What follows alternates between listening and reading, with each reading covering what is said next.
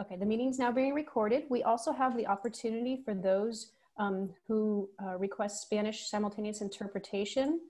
There should be a little option at the bottom, so you can click on Spanish, and the interpreters are in the room.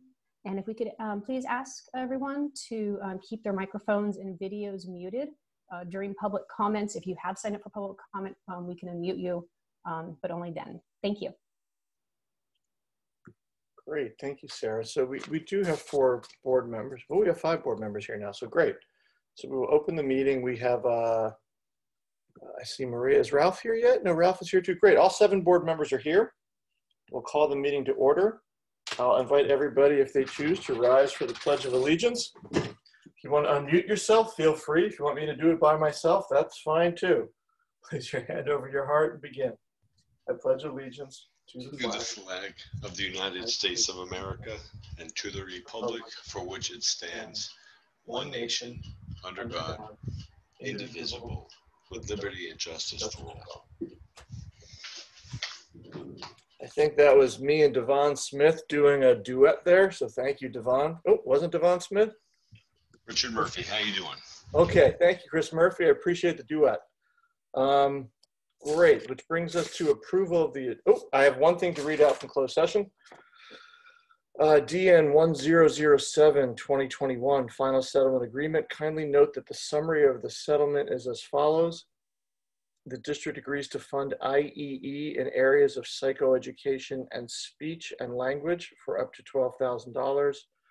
The district shall fund 85 hours of after-school services by non-public agency, approximately $11.9 thousand, and the district agrees to reimburse parent legal fees at the cost of $7,000.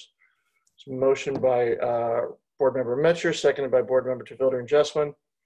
Vote was 6-0. Board Member De La Torre arrived right at the end of that vote, so it was 6-0. That brings us to approval of the agenda. Do I have a motion to approve the agenda as submitted?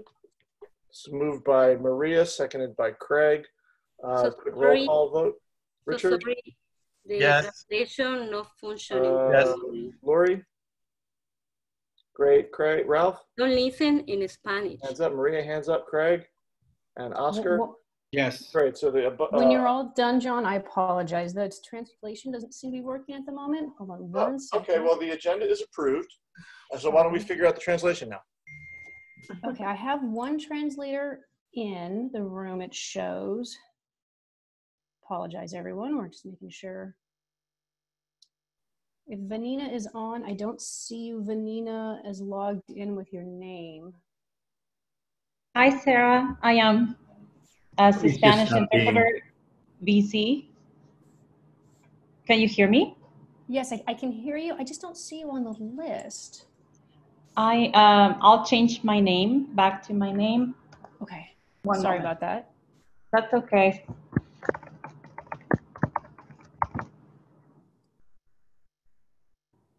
Can you see me now? So weird. It's not coming up. Hold on, let me. Sí, te escuchamos, Vanina. Gracias.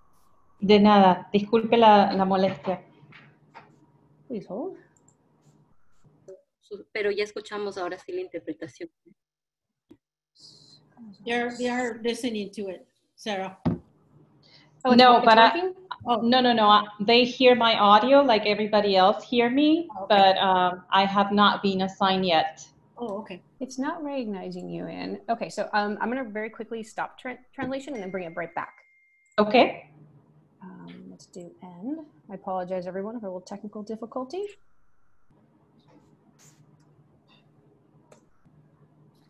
So strange, it doesn't see you.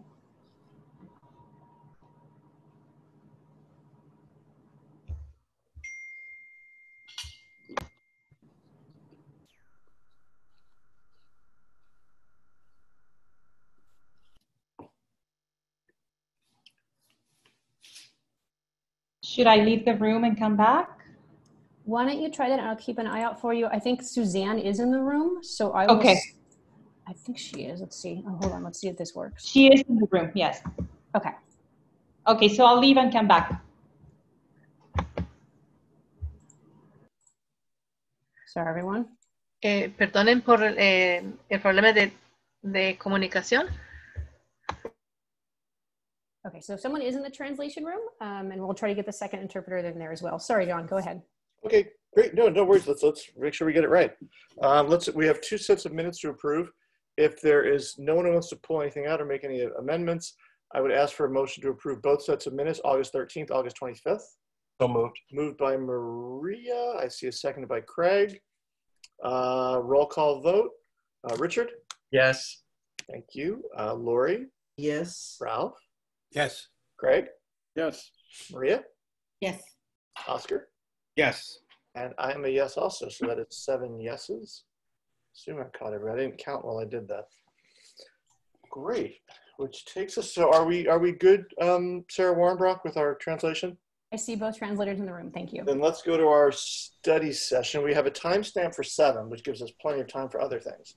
So let's go to our study session, personalized project-based learning update. Dr. Moore, are you introducing? Yes, I am. President. Wonderful. Take it away. Thank you so much. Good evening, Board President, members of the board, Dr. Drotti, cabinet, and guests. It's a pleasure for me to be able to introduce our Samuel High's personalized project-based learning update for this year. And to facilitate these conversations, we have our Coordinator of Learning and Innovation, Dr. Devon Smith, and our PPBL, Samuel High Pathway Principal, Ms. Jessica Risch, who is also here to provide some insight in relationship to the work that's been taking place. Hello, everyone. I want to say hello specifically to President Keene and to the board, to Dr. Drotti and his cabinet and all who are here. I'll start sharing my screen. As Dr. Moore said, I am Dr. Devon Smith, and I coordinate learning and innovation for the district. Hopefully we're seeing the right screen. Are we seeing Samuel High's personalized? Are we seeing it? Great. Fantastic. Pardon me one moment. Okay.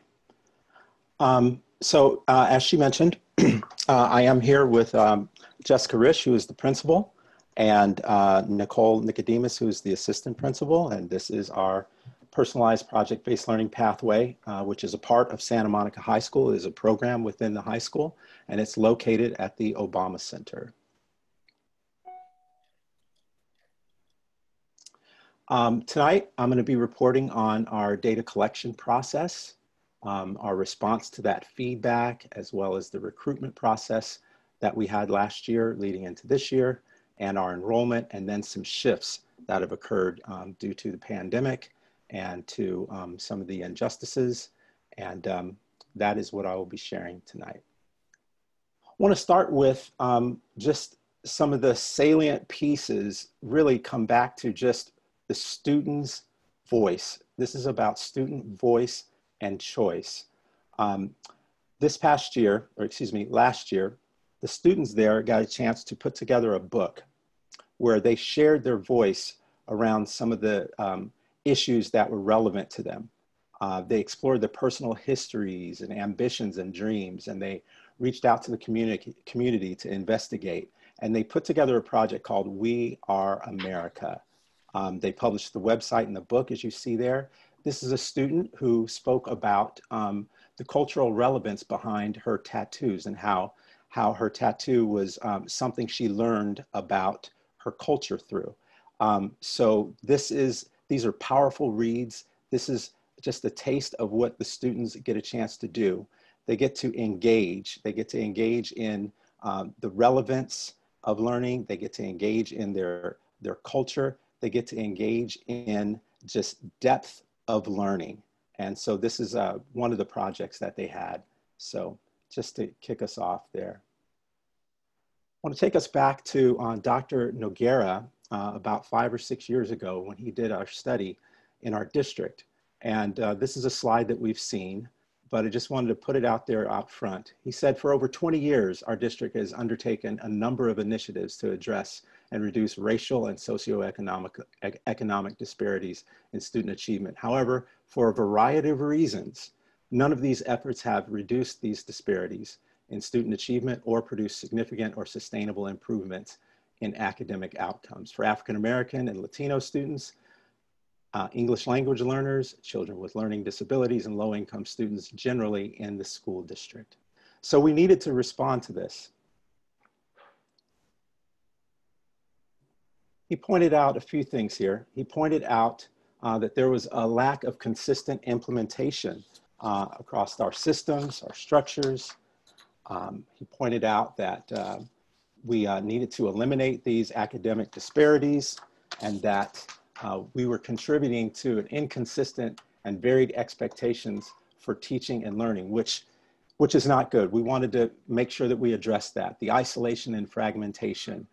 He also talked about the lack of coherence and cohesive focus centered around teaching and learning and its desire to advance equity at our schools. And for many of our sites, there was a culture of opposition among staff in terms of leading the change. Well, in this particular effort, we really leaned into this notion of lack of buy-in. We believe that project-based learning is an opportunity for deeper engagement, not just for the students, but for the teachers as well. Personally, having been a classroom teacher for 12 years, I engaged in projects, and I'm telling you, I got to experience the depth of learning, not just for my students, but for myself as well. And it really did bring engagement to the forefront and gave students an opportunity to have a depth of learning. The other thing we want to do is we want to advance equity. We want to create access. We want to create these on-ramps for students. And we believe that the personalized project-based learning approach is ideal for this. And then came our common message. And in that common message, we're pointing out that we're trying to make students college and career ready. As I've said before in other presentations, it's about both. It can't just be about college because even when we graduate from college, we need a career. So an opportunity in personalized project-based learning gives students an opportunity to explore their passions and pursue them while they're in school.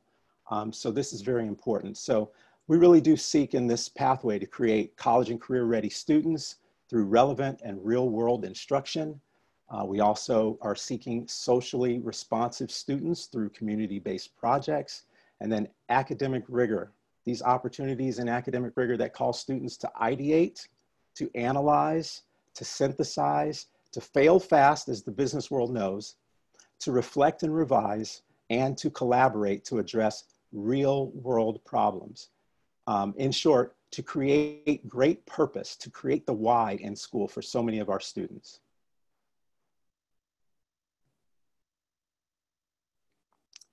And then this project-based learning is in direct fulfillment of the board's direction from 2 years ago.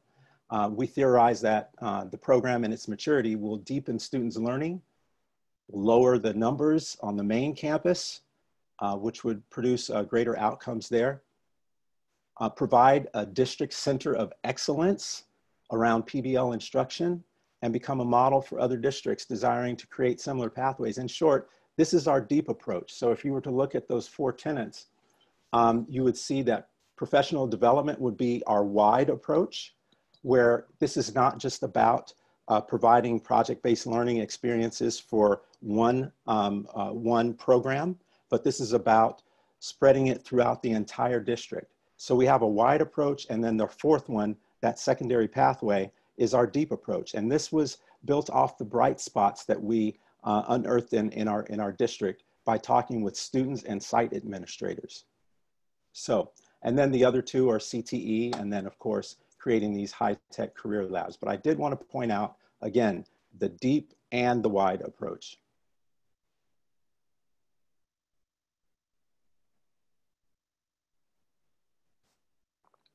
And then this slide carries the slogan, do, learn, thrive. Project-based learning is really about learning through doing. It's not about let's learn things in isolation and then let's do a project. This is a center where they really are learning through the actual project. And this quote down at the bottom is very important from a student. I've been learning a lot with hands-on activities and feel more engaged. And that's key because that's what we're getting to, especially from the Nagara report. Engaged in learning, and I feel like learning is really fun because of all these projects. So what a great testimony from a student. If a student says that they had fun and learned, that's a great situation. And that's what we want to create, those experiences. So in our infancy, last year was the first year. It's a new experience. Many students were not used to this. There were so many different reasons, but we couldn't just guess. We wanted to know what were the reasons why there was lower than expected enrollment. So our purpose is here. We wanted to understand why the students who had committed, because we had 100 plus that had expressed interest and so many were committed to enrolling in the pathway, but ultimately they did not enroll. And we wanted to find that out. We also wanted to find out areas in the pathway that were causes for great celebration, which we could highlight and we can use for further recruitment. And also we wanted to know what were the areas that we can improve in, of course. And then this was our data collection and analysis. Survey data was collected from 18 parents. That was approximately 34% of the population of students who did not enroll in the PPBL, as well as from 29 students who were there. That's about 71% of that population from last year that were in the pathway. And additionally, we had 8 current students participating in a focus group. And so finally, we analyzed all that data and we determined the themes surrounding parent and student expectations, their attitudes and satisfaction levels concerning the pathway. And then finally, with those findings, we shared it with the site and the district leadership to determine the next steps. And site leadership had already incorporated so much of this feedback through their own efforts. And so they already had this in motion, and we put that together for these improvement efforts for the 2019-20 school year and the recruitment activities moving forward into this year. So that's just a little bit of background on the researching of those issues. And now I'd like to share that response to the feedback. So already perceiving areas of support from other forms of feedback, the staff, as I said, had already begun implementing some improvement efforts for that particular current year. So this slide communicates the efforts responding to all the forms of feedback, but it was organized into 3 major areas highlighted in my summary analysis. So those 3 areas were enrollment hindrances. So that's what you see on this screen, and the next 2 screens will go into curriculum improvement and communication needs. So going over hindrances to enrollment. So on the left, we have the feedback just kind of summarized there, and then the response from the site. So a number of parents had said, my kids' friends aren't at the school. They won't be going. So I didn't want to separate, and my child didn't want to separate from their friends. That's understandable. Some people had a narrative that project-based learning is not rigorous. So why would I want to send my child to a program that I perceive would not be rigorous? So again, that was the perception. Some people verbalized in so many ways that they didn't want their students being away from the campus, from the main campus.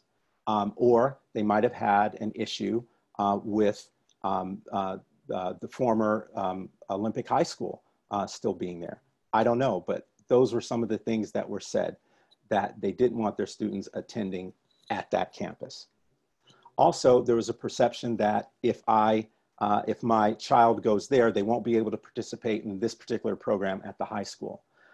It turned out that that was not the case. Students participated in baseball, basketball, football, water polo, golf, cheer, volleyball, track, swimming, pep rallies, clubs. So they actually got an opportunity to do so much more than originally expected. So be that as it is, these were the reported hindrances to finally showing up at the pathway. The response was here on the right. So many people attended the tours this past school year before the shutdown. We had 200 families. However, as COVID set in here for us, the last 50 could not attend, so they had to do virtual options. They had powerful exhibitions which showcased the rigor and the relevance with their immigration project and with their mission to Mars. And I'm sorry, Jessica and Nicole, if I botched that up, please clean it up on the back end. But just these powerful projects where there was just so much depth and engagement around those, and the power of their learning in their STEM and in their humanities blocks. So the rigor was there and the relevance was there. Positive parent comments about the Obama Center during the tour, where so many people might not have ever been down to that campus and saw how wonderful and beautiful and serene that campus really is.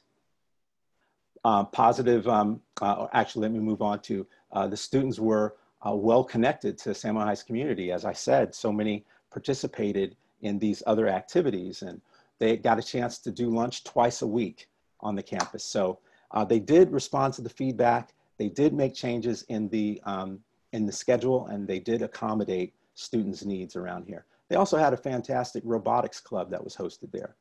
A group of parents helped come together with a marketing consultant who did this at no cost. And they worked on the branding, they worked on an elevator pitch proposal and a promotional video, which is on the site right now. And it's very descriptive, very inspiring, and I would encourage everyone to look at that. Now we'll move on to the curriculum and the communication.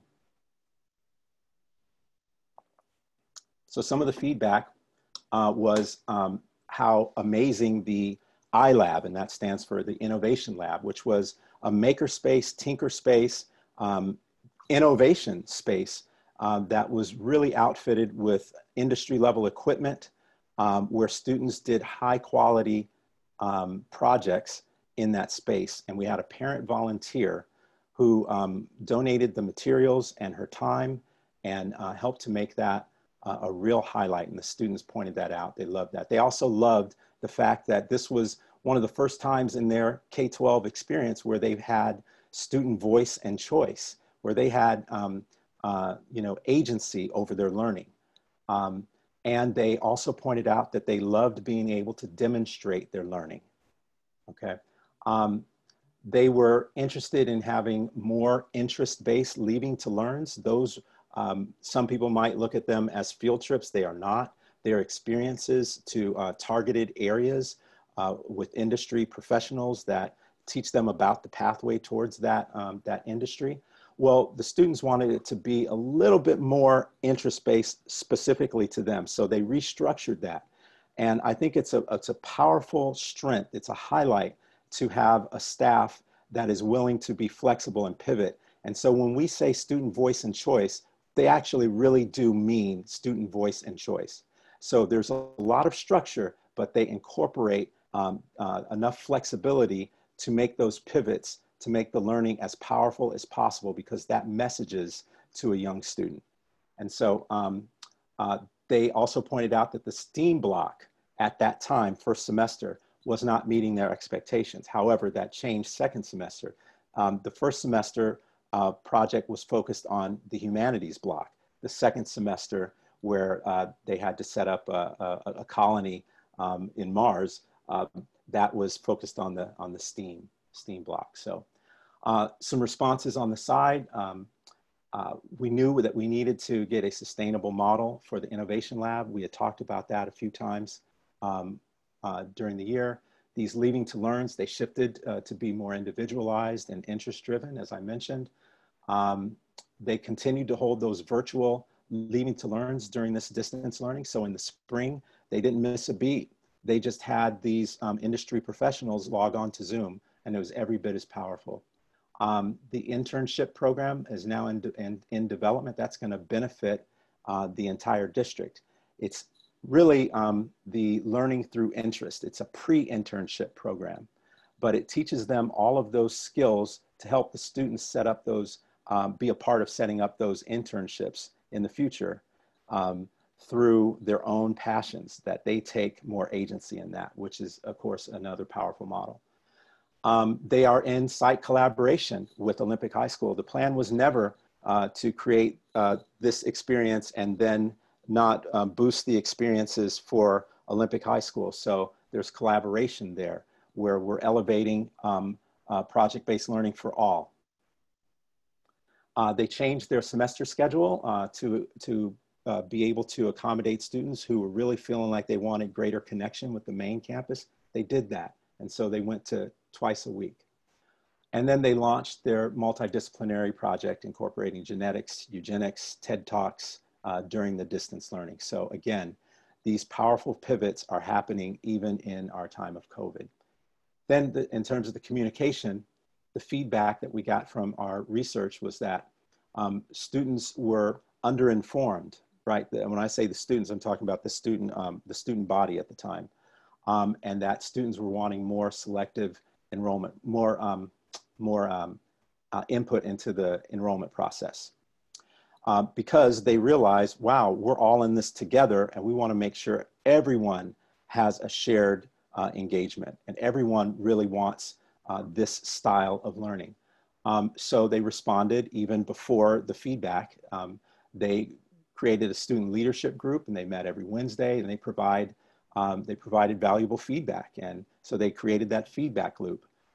They developed community. Those students were leading activities and meetings. They had input into policy and they served as ambassadors, which was a powerful role for them to play because there's nothing like hearing about a school site's experience than hearing it from the actual students. And they gave the tours and the orientations. And so I'll move on. And this is a slide centered around the recruitment efforts for last year. And they incorporated that feedback and had a lot of success. So they gave presentations to the 8th graders, over 30% interest at Lincoln and also at JAMS. They had full capacity attendance to all the parent meetings at JAMS, Lincoln, and Malibu Middle School, full capacity for 2 sessions at the Samo High Experience. I was there myself, and there were people outside the halls, in the halls, and we had to pull other people and teachers to kind of give them orientations because they couldn't get into the other room. So there was a lot of interest that had been generated. Featured current students. We had that promotional video and our branded brochures. So parents really got a sense of the power of the program through all of these different avenues. Tours, they had 200 people signed up. And as I mentioned, they had to have a number of people switch to a virtual situation because they were postponed due to the closures. Our timing was good compared to the year before. As you know, we were really trying to put that out. We had a lot more time. They got a chance to have an impact on those who were thinking about local private schools. And we had 105 applications. And then we had virtual orientation meetings in English and in Spanish, and student-led and administrative-led tours. We had student ambassadors. So this was kind of a quick summary of what their outreach efforts were like. Now the enrollment, and this is current. So applications received as of earlier last month, there were 105. We had 51 incoming 9th graders originally enrolled and 6 disenrolled for various reasons having to do with COVID. You had parents who had a reduction in their employment, had to move out of the area. So these were disenrolled in the district. 74 students are currently enrolled right now in terms of 9th and 10th grade. There was better timing, as I mentioned. The tours, I've mentioned that. One of the things that was a very big focus this year is making sure that families understood that this needed to be the student's decision. This is an approach. We believe in this approach, but for some, that might not be their chosen path. They might want something that is more teacher-directed over student-centered. And so that's fine. We wanted to make sure that each student that enrolls is here not because their parents are pushing them, but they're here because this is the type of education that really speaks to them and to their heart. And so that was a huge talking point. That was a huge push during our outreach. So we wanted them to have student agency over parent selection. We anticipated that some students from last year would opt out and return to the main campus in 10th grade due to that desire for more teacher-directed instruction. And that's not a slam, that's just a statement of fact. Some would have a different choice. And we, of course, knew that there would be some that would exit because parents would no longer be prodding those students to attend. So these were those realities. So what I have here is our demographics in comparison. So by cohort, so this was on the left, last school year. These were the 9th graders. And then on the right, these are the 9th graders currently. And so really wanted to point out to the board that we have a few more this year, 41, and this year we have 45. We have some things that remain consistent and some areas that have increased. One of the things I think we can point out is that our special ed has increased from 12% to 31%, so we are definitely serving that population. Our English proficiency is for ELs roughly around the same as last year, and for our English only roughly around the same. So I'll let you just kind of see that for a moment.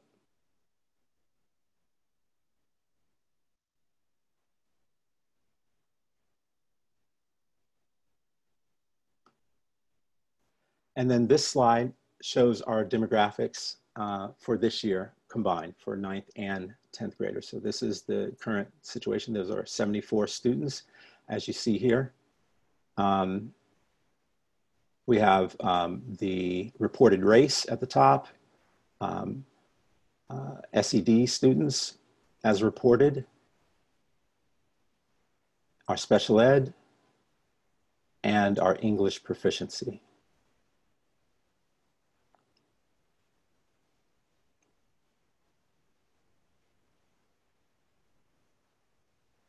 Now I want to share just a little bit about some of the shifts, the pivots that have occurred due to the pandemic, social injustice, and other issues. First off, I want to report that there's been a reduction in general ed teachers. There was 4 last year. That has now gone to 3 general ed teachers. So population has increased a little bit, but we've reduced the amount of general ed teachers there. Our AP, Nicole Nicodemus, is teaching 2 sections of freshman seminar also. So I would say the staff is really stretching to make sure that this works. And so I'm happy to report that. The Innovation Lab, we are not ignoring that. Right now it's empty. No one can use it because of distance learning right now. So it is empty, there is nothing there. However, our volunteer is still on hand and serving as a mentor for projects in the virtual space. And we are working on plans for when we're able to come back to have that space leveraged by community partnerships. So not looking for that to be a burden district-wise. Now I would like to invite Jessica Risch and Nicole Nicodemus to share about the response to the pandemic and the social injustice in terms of projects that are happening right now, or the overall project that's happening right now, and a little bit about their calendar and how that fits. Jessica, or will it be Nicole? Jessica first. Okay.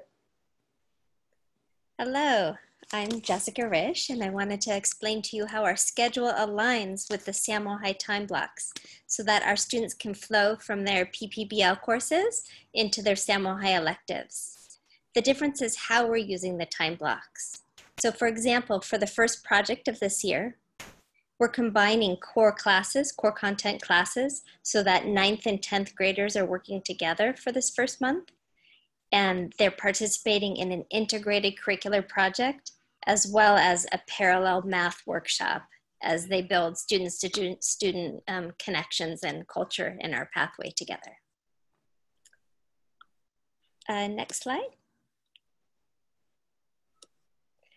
Our staff and students started witnessing and experiencing in the spring health challenges and social and racial injustices, and we knew we wanted and needed to launch this school year with a project that was really relevant to everyone in the community. So the PPBL staff spent the summer planning, and our opening essential question for our project is, how can we address the inequalities in society revealed and exacerbated by a pandemic? So within this larger context, students have autonomy to select topics of interest related to the inequalities around them. And our students have chosen to dive into studies around apartment evictions, essential worker designations, prison populations, racial inequities in the healthcare system, homelessness, the Black Lives Matter movement, and young kids who are losing social skills or might be losing social skills with remote learning. The project is structured around skill development through a series of workshops that we feel are essential in any rigorous, meaningful project. So workshops so far, these first 2 weeks have included media literacy, safety as digital citizens, and interviewing skills, all of which that they can then take those workshop lessons back into their own personal project. And I'd like to introduce the co-administrator for this pathway, Nicole Nicodemus. Thank you, Jessica. Devon, you can move to the next slide. So students have time for research during the school blocks with access to teachers for 1 or 2 different blocks each day. And they're involved in either skill building sort of workshops and or kind of an independent kind of study research into their investigative project. We are incorporating English, science, history into this project, as well as math. They had a lesson on statistics and how to read data and chart of COVID-19, which are prevalent in a lot of our current news. So one of the district's PBL goals and ours is to connect students to the real world via community experts. And as Devon has already sort of mentioned, we started doing it in March with bringing in experts and having workshops be available to students. And definitely for this project, we're bringing in community experts virtually, so that we hope that our guest experts start to develop relationships with students, and students develop relationships with these mentors and build that relationship so that they might later on be able to continue to learn and be mentored from them. Students self-select to sign up for these various speakers. Next week, we have a vaccine specialist coming in, a social worker to help us understand mental health related to social injustice, food injustice, community farmers. We have a hip hop educator looking at music as a response to social injustice. Devon.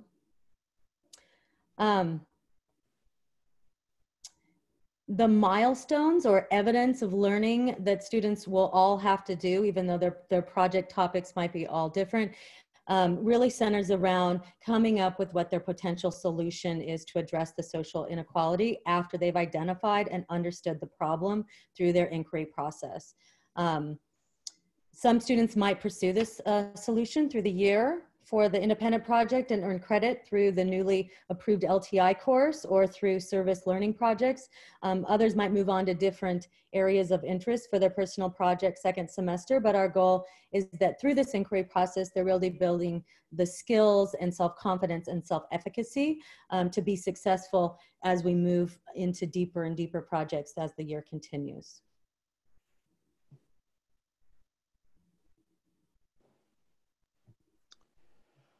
Thank you very much. Actually, Nicole or Jessica, I would love for you to speak on this particular slide. We will not be able to show the video right now. I think we're kind of running out of time, but this brings it back full circle in terms of the student voice, the student choice, this opportunity to analyze and get deep into the curriculum and show what they've learned. Can I have Jessica, would you mind sharing a little more in depth on this one? So first, shout out to Matthew for giving us permission to share part of his presentation of learning. And I'm sorry, Matthew, that your video won't be shared.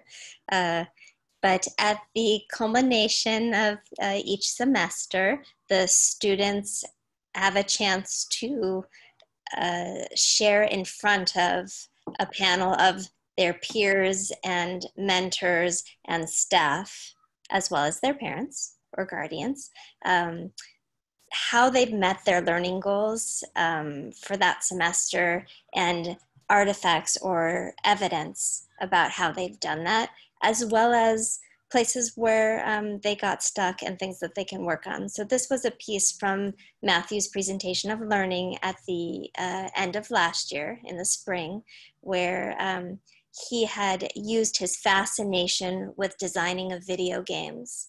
And he had created a video game that demonstrated his knowledge of the different content that he had explored throughout the year. Thank you. So that would wrap up our presentation. We are definitely open for questions or comments from the board, but just wanted to say that we're excited for the opportunity to continue to develop this program and deliver this approach to learning for students who value it so much. Thank you very much. Thank you, Devon. If you could give us the screen back, that would be terrific. Okay, so board, we have four public comments on this item. I would like to plant a seed in the board's head for this. This was listed as a study session. It was earmarked for a 30-minute study session. We're already well over that. My suggestion to the board would be that we bring this back as a discussion item on October 1. And then the board could give direction to staff with the items they would like to see fleshed out, the areas that they feel are concerned, where we would like more detail. I'm afraid if we get into it now and treat this as a discussion item, we've already started early with closed session. We have more business to do. We have a timestamp item at 7. I'm just afraid where it's going to go. I'd rather do it properly. So let's have public comment now. And I just wanted to plant that seed and we'll deal with it when we come back to public comment. So Lori, if you could do the comments. Please. Great, thank you. We have 4 speakers on this item and each of you will have 3 minutes. The first speaker is Seth Jacobson. Second speaker will be Joanne Berlin.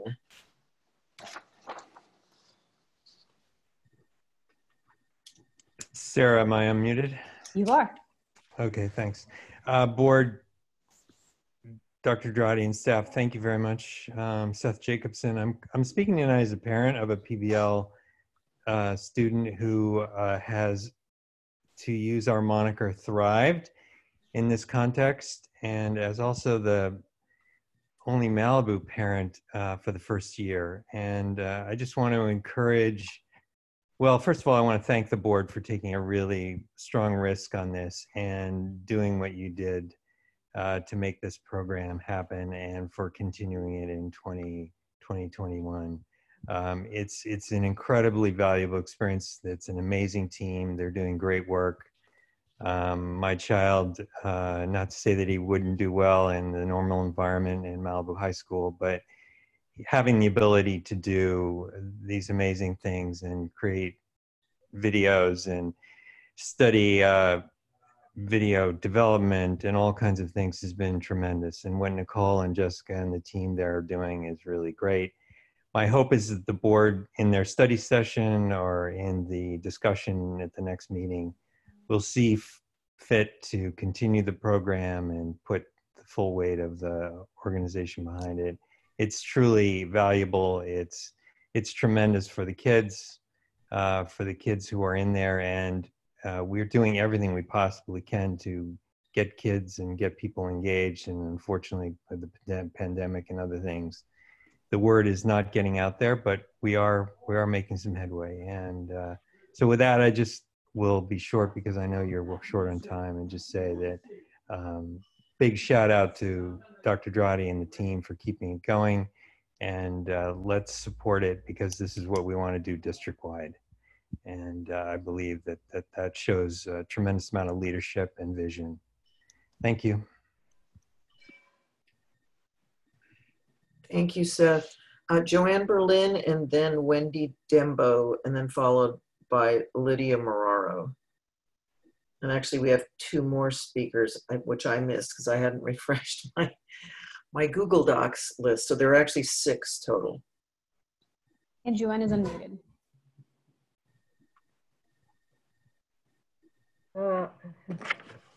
Hi, I'm Joanne Berlin. I'm part of the steering committee of the Committee for Racial Justice, and we have long been interested in this project-based learning approach, and I'm so glad to hear the things that have happened during the first year and the way you got evaluations and are looking at how to improve it. For the second year, I'm still very puzzled as to why more students are not enrolling. I always thought that maybe the teachers would be playing a heavy role here in talking with some of the students in their classes that they know have potential that they're not using, and they know the students are not engaged. And they're the ones who can really try to help steer students and parents toward this program. I don't know whether that has been an emphasis for teachers, but I think it should be. I'm really pleased about this and hopeful that it will grow and that it will help to strengthen the concept of project-based learning throughout the district, through all of the age levels and all of the grades. I think these students can be great ambassadors for not only trying to recruit other students into this program, but also throughout the whole district, for people to realize the importance of students being able to question, not always just sitting there receiving some information that they have to then regurgitate back to teachers, but actually questioning, thinking on their own, working together to find answers and solutions. I think this is very powerful stuff. And I'm very hopeful that more and more parents and more students will come to be interested in this and get involved. I have a very close friend in Connecticut, where I moved here from, who was a now retired English teacher, was head of English departments for districts and so forth. And I did send her the PowerPoint from the special meeting that you all had on thinking about being becoming an anti-racist district. And she just said that all of this kind of approach and this kind of project-based learning thing weaving into it is what colleges are looking for. People are worried that this is not college preparation. She said they want districts, they want students coming out of districts that have been innovating, that are working on prioritizing equity and diversity and things that you have been willing to focus on this year. Thank you. Thank you. Thank you, Joanne. Wendy Dembo, Lydia Marraro, and then Angela D. Scott and Erica Leslie. And that'll wrap our public speakers up for this item. Thank you, board, and Dr. Drotti, Dr. Mora.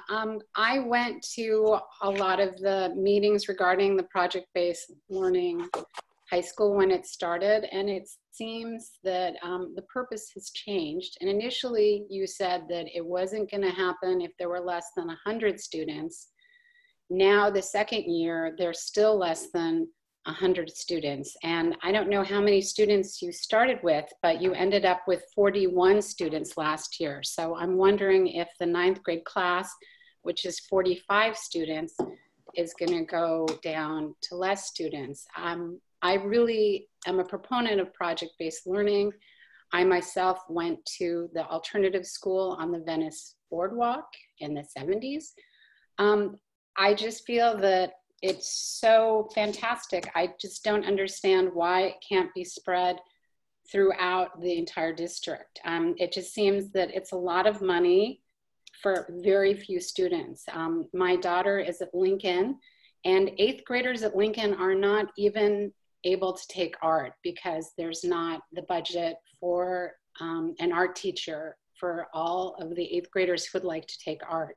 So it just seems to me that the district could spend the money more wisely in schools which are already open and have students who have needs, and they could be better served to more than 74 students. The concept of agency over learning, I find amazing and exceptional. I don't want my daughter to just regurgitate information like Joanne Berlin said. So it's something to really think about, like in this time when the budget, we have such a small budget and there are all these budget problems and teachers were laid off, is it the right time to be spending so much money on so few children when there are other children in the school district who are not getting even things that are as basic as art? So I would say that. And also I feel like social justice should be taught at all schools, and that should be something that all students are working with and studying, and not, you know, instead of having a one-day seminar or an hour, all the other students should have, you know, a long time to really discuss and delve into this, as opposed to just, you know, 40 minutes for, you know, one time or a special assembly. So I would really say that, because I feel that most children really benefit from project-based learning, COVID is giving us an opportunity to be really innovative with the way school is and how people learn and are experiencing school. And so I feel like this is an opportunity for all of the Santa Monica school students to be given more agency over their learning, because it's not a great idea for them to just be staring at the computer screen all day. So thank you so much and have a good evening. Thank you. Lydia Moraro.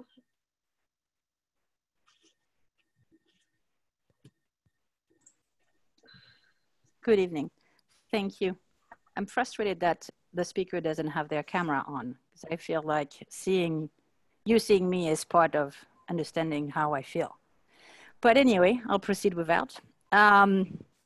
So in echoing what Wendy Dembo just said, and having so few children benefiting from such a fantastic program, I would like to know what the district plans are to continue or stop this endeavor financially, now that we've had a great study of how it's been the first year.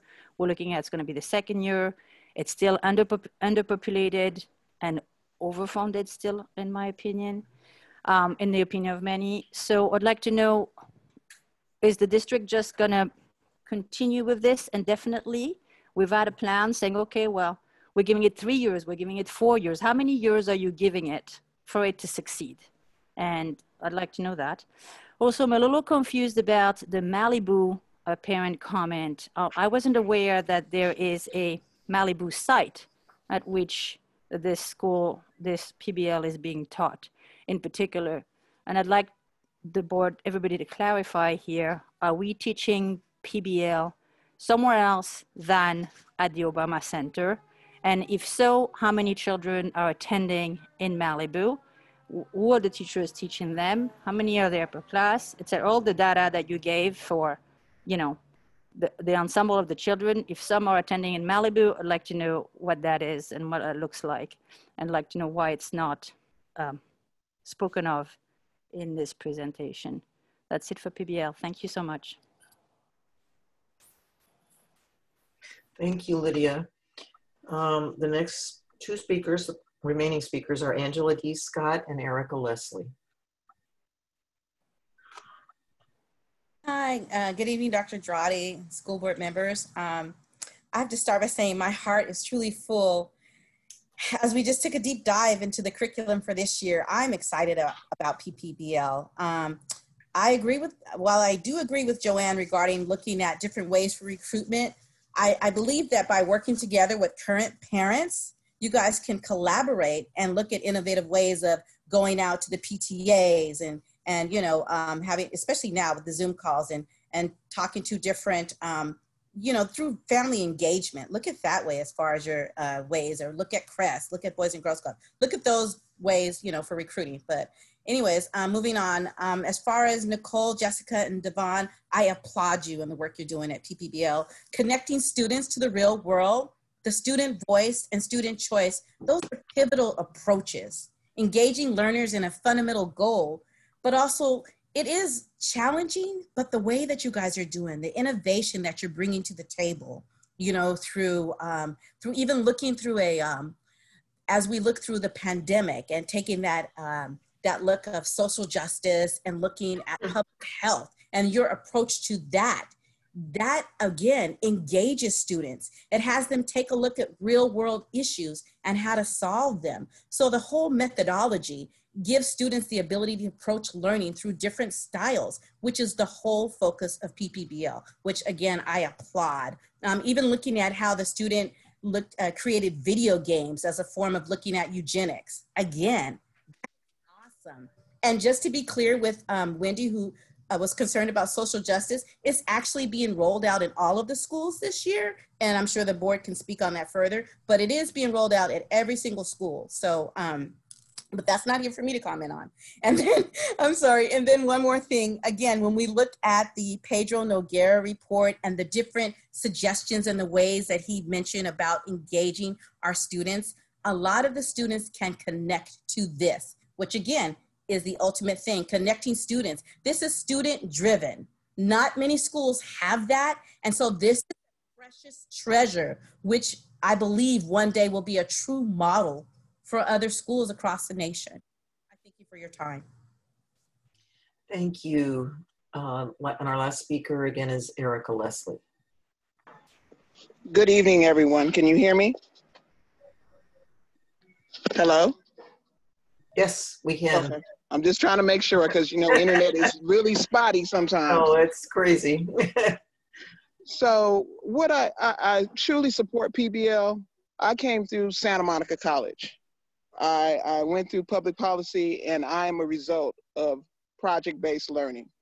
This is where you can really get a child engaged. If I, as an adult, can get excited about learning something that are within my interest range, imagine what a child can do. PBL is what we need right now. We're in the midst of this pandemic, and all the old archaic ways are about to fall away. We have to do something new and innovative, otherwise we're not going to survive. All the things that we used to know, by the time we're finished with this pandemic, might just fall away, and it won't be the same when we come back. We have to start thinking of innovation. PBL was ahead of the rolling block, ahead of everything else that before they could even foresee this pandemic.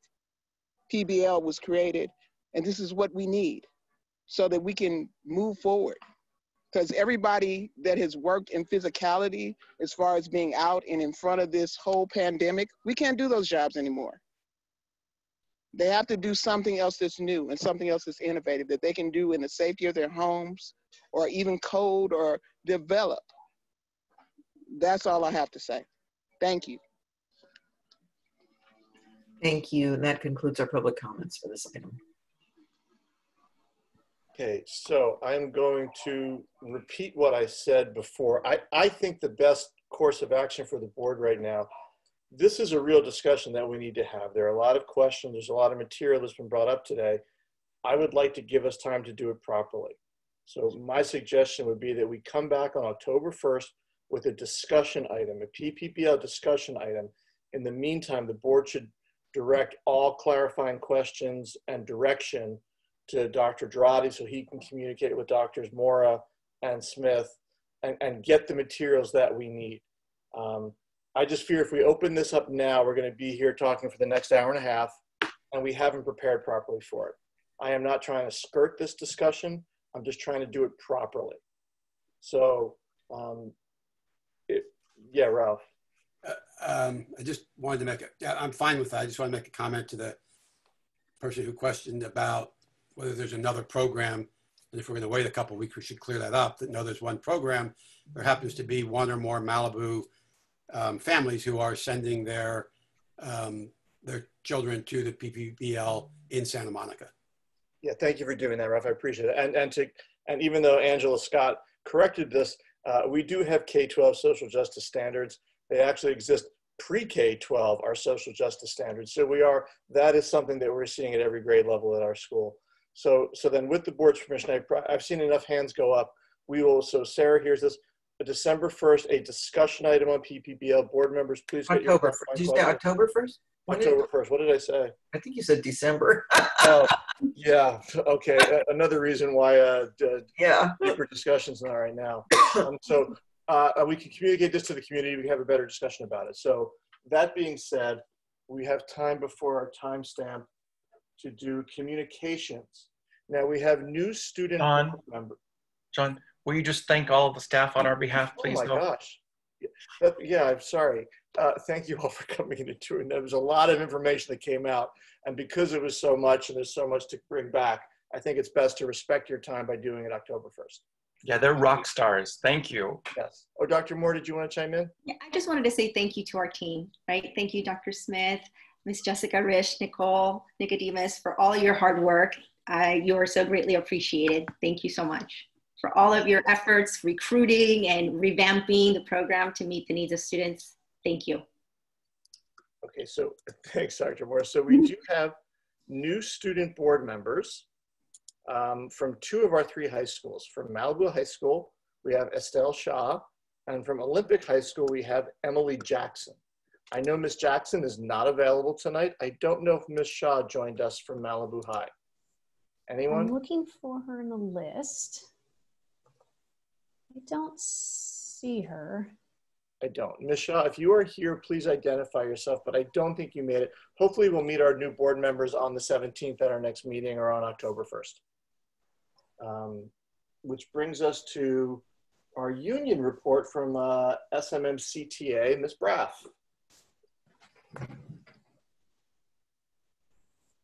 You're unmuted. You're muted. You know how that goes. The strangest school year of our careers has begun, and teachers have worked hard to prepare for it.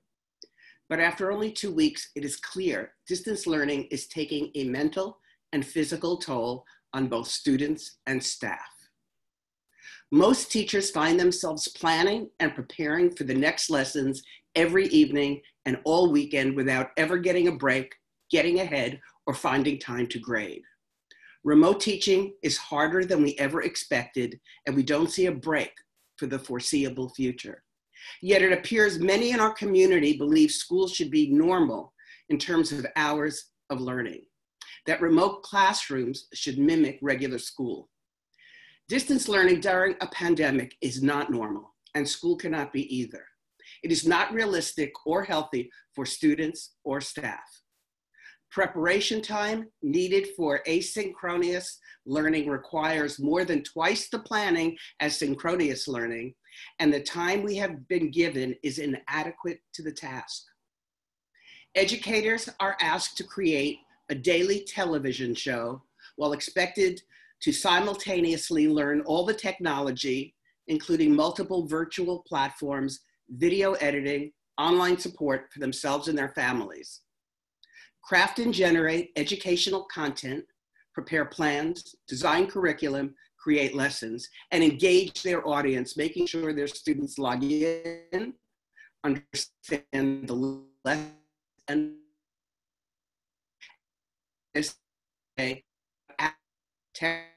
support.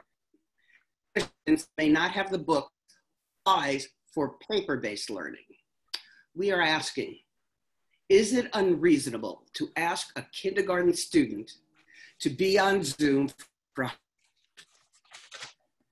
or it is synchronous? Do all secondary the whole 80 minutes, or can they come on and off as they work on their project? Hence, project-based learning. PE part of learning.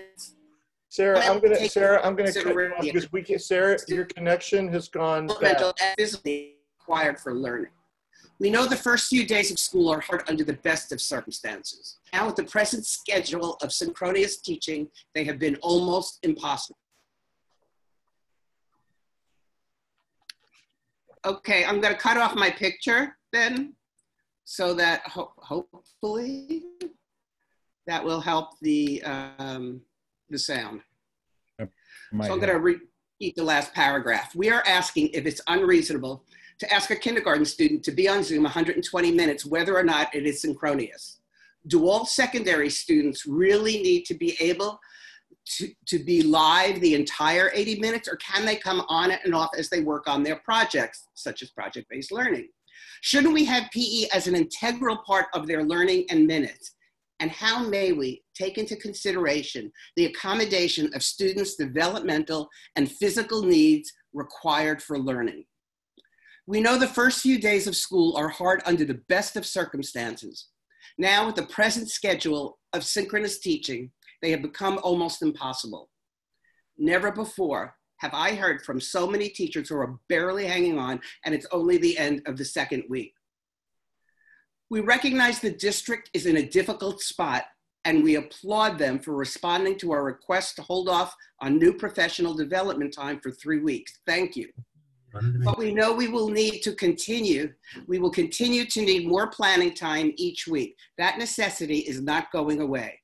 We ask the board and the district to work with us to provide a more feasible schedule for virtual classroom interaction, one that reduces the amount of student screen time, and to give our teachers more planning time. So sorry, I don't listen in Spanish. It's not translating, the translation is not coming through. Well, that's a shame. Hold on one second. Hold on. Did most people hear what I had to say? In English, yes. I'm just looking in the translation room. Hold on one second. Okay, thank you. Once you turned your video off, the volume, the voice part started to work again. Where did my translators go? Well, that's interesting. I think everyone's internet is better right now. Hold on. It says they're still on. Let's try again. No, cuando hubo el switch de la conexión que no se le entendía, se desconectó. Ahora Yes. sí, pero no entendimos. And you tried clicking on the Spanish translation again? Oh, she might have had it. Okay, it's on. Sorry about that. Okay, ahora sí, gracias. Thank you, everyone, for fixing that. And thank you, Sarah Braff, for your report. Am I muted? No, I'm not muted. We'll move to Chris Mock with SEIU. Chris, I saw you earlier. Yeah, I see him down there. Okay.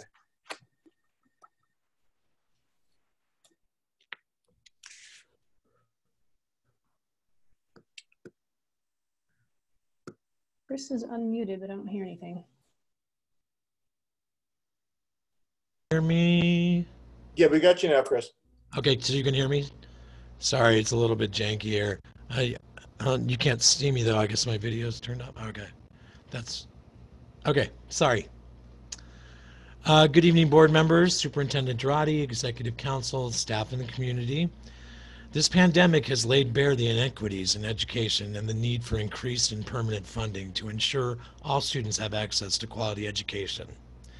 This crisis has also put a spotlight on the important and essential work of classified school employees and our contributions to student learning and the well-being of our communities.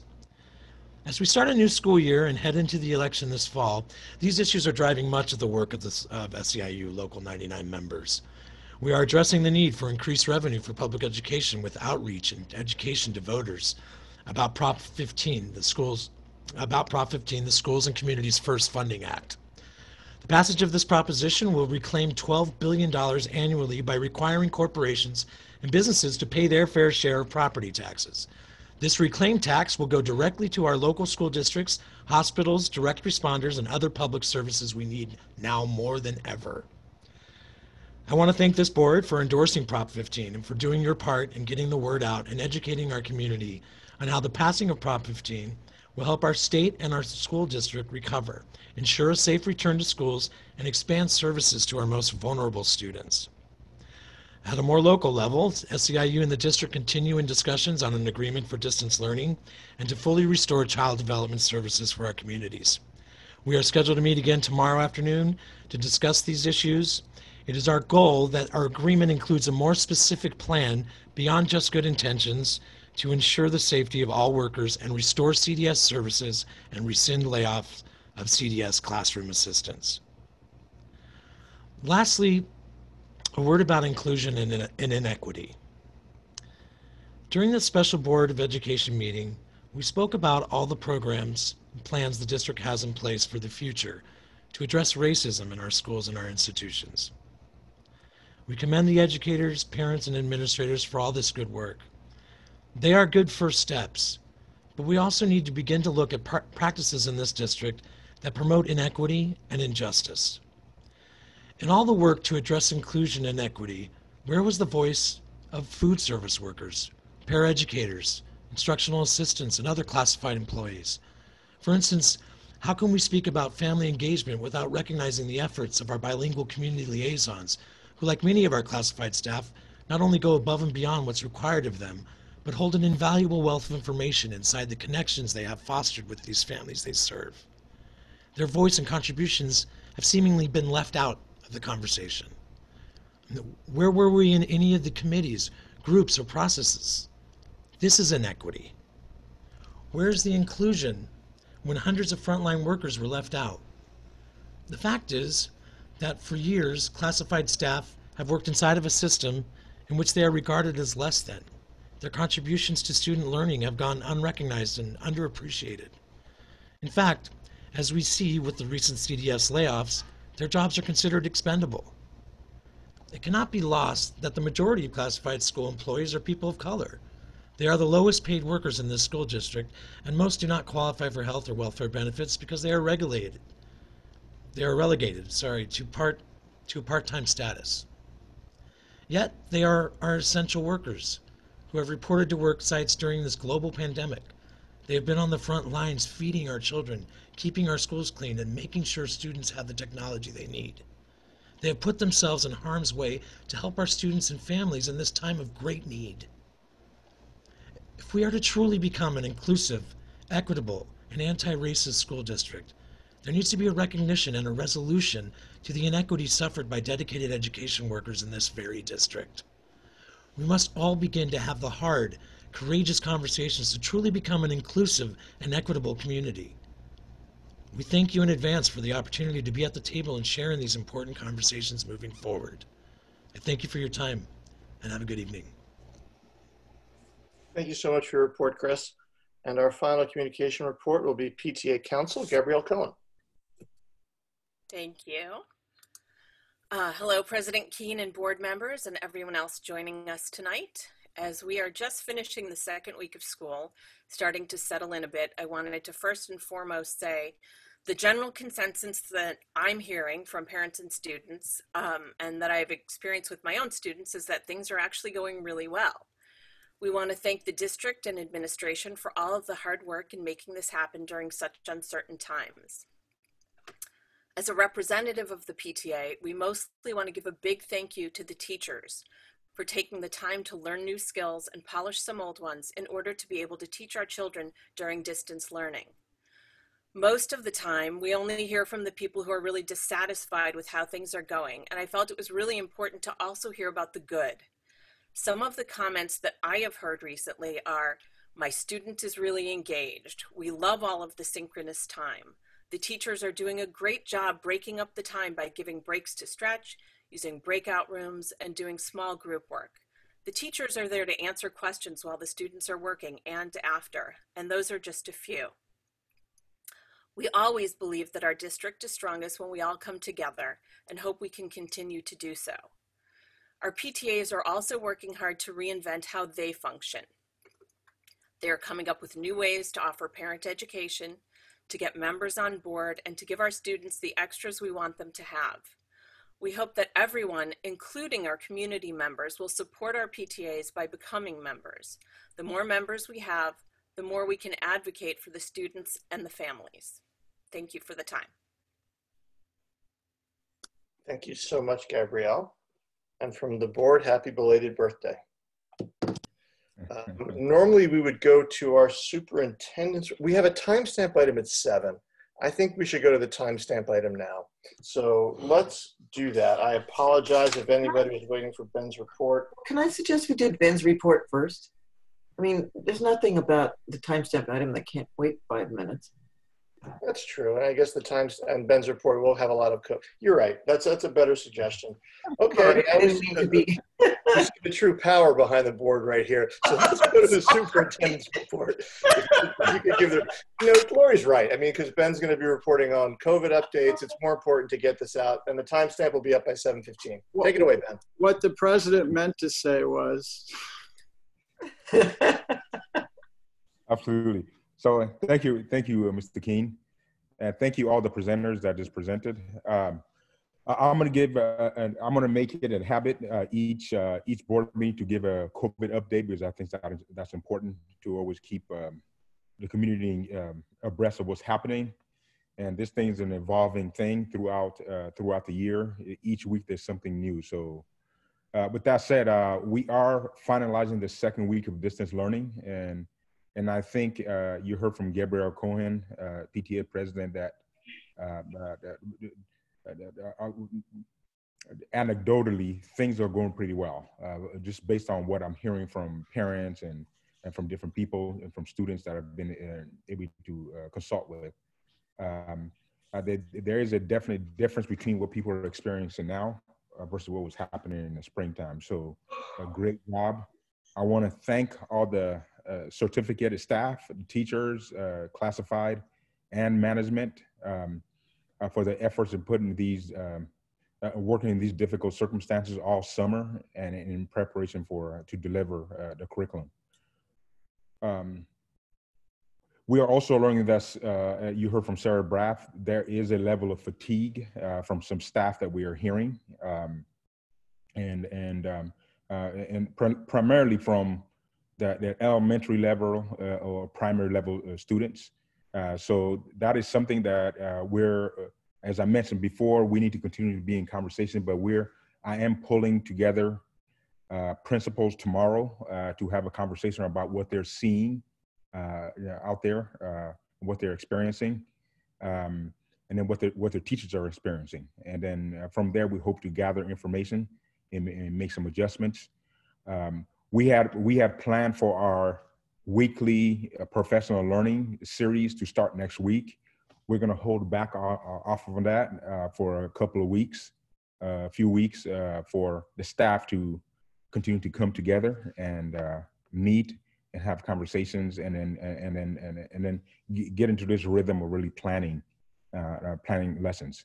What I would encourage all staff out there that's listening to this, and I'll make sure I put this also in writing. In the meantime, the best, the teachers that from that spring, also from what I'm hearing now, the ones that work together as teams, whether it be you're in grade level teams or subject specific teams in the secondary, you can share the load in establishing some of these asynchronous courses or working together to develop the curriculum, because the approach to teaching is different. I mean, you have to come up with different approaches. So when you have groups of people working together, it's just much easier. I experience that in my job on a daily basis, that if I was to sit here and try to think through all these problems by myself, it wouldn't work. I would be overwhelmed. But the fact that I sit around with a bunch of people in a regular basis just to kind of iron things out, run things by, is very helpful. So that could also help with the teaching also.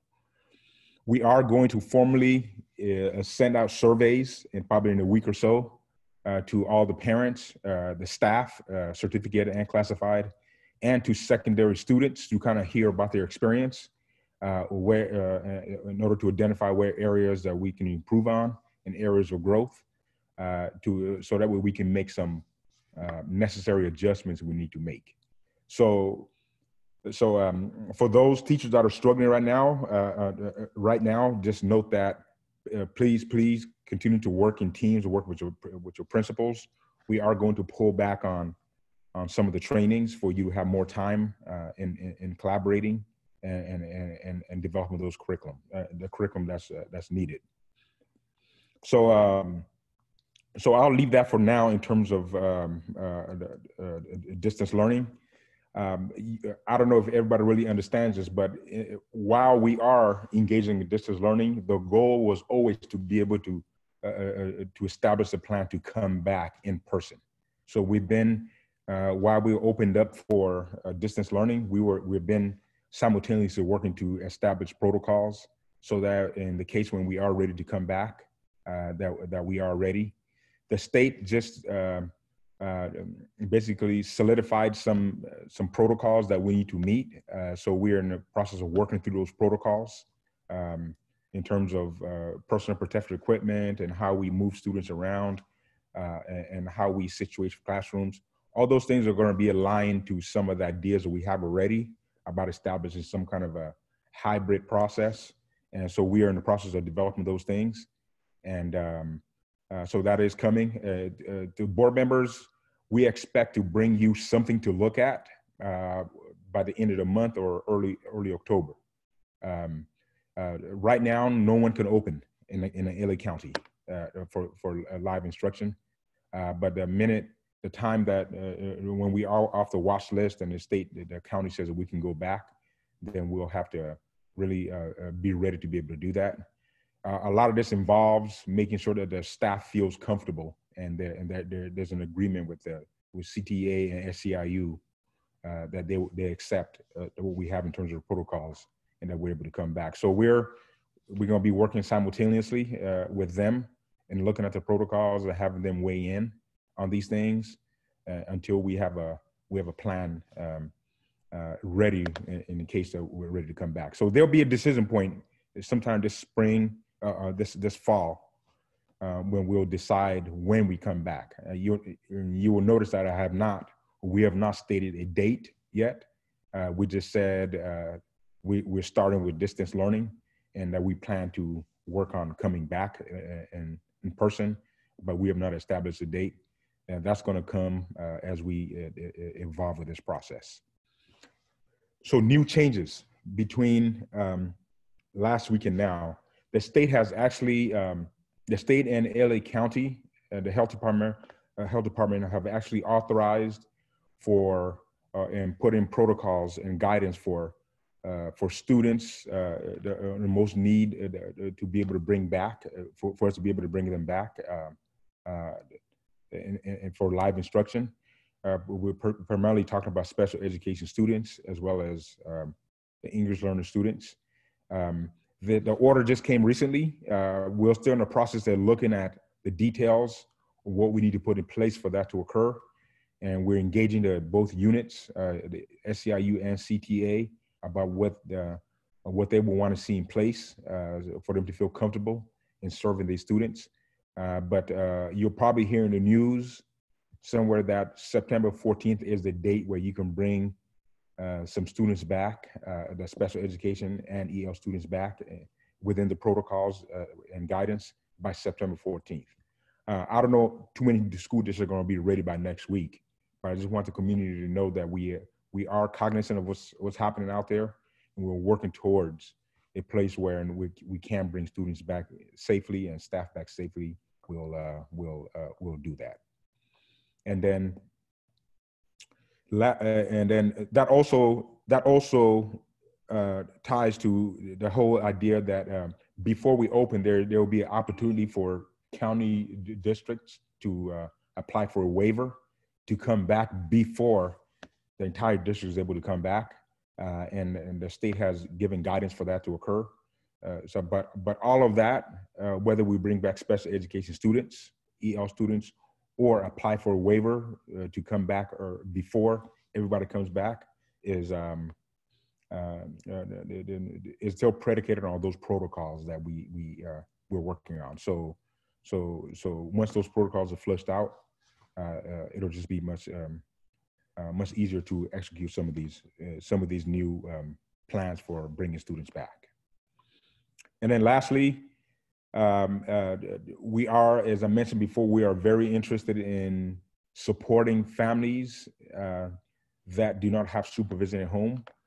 The state, as of last week, also authorized a way to bring students back through different mechanisms. One of those is through the CDS child care program, and they have actually authorized for us to extend those programs through the school year.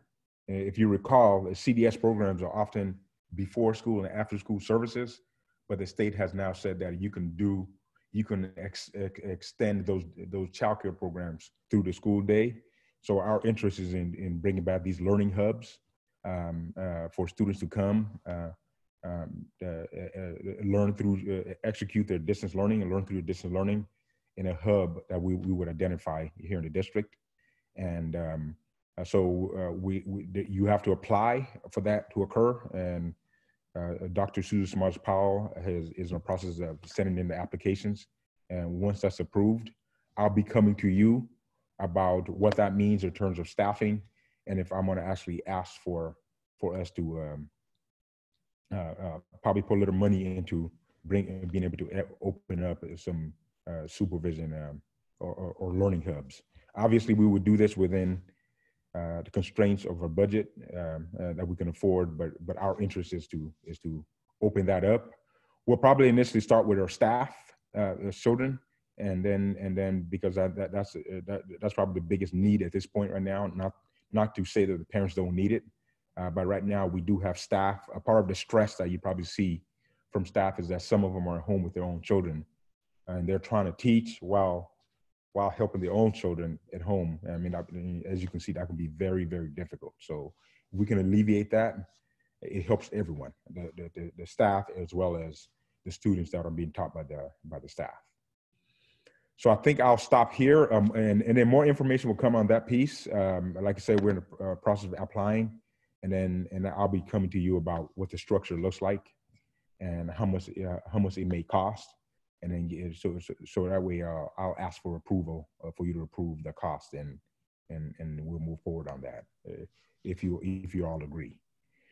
With that said, that concludes the superintendent's report, and that's it, Mr. King. Great, thanks so much, Dr. Drotti. And it's good for people to know that every 2 weeks during the superintendent's report, they will be getting a COVID update from you. It's not quite Cuomo doing his daily thing from New York that we had in May, but it's good to know that we can check in and get that information. Hopefully, Gail Pinsker can take these reports and then blast them out so people have exactly what I was going to suggest. That would be wonderful. Let's coordinate with Gail. Absolutely, and our goal is to create a rhythm in a weekly basis that these will be turned into a document. And we're actually experimenting with some video things that we'll see if that works or not. But just in a weekly basis, there'll be something coming out.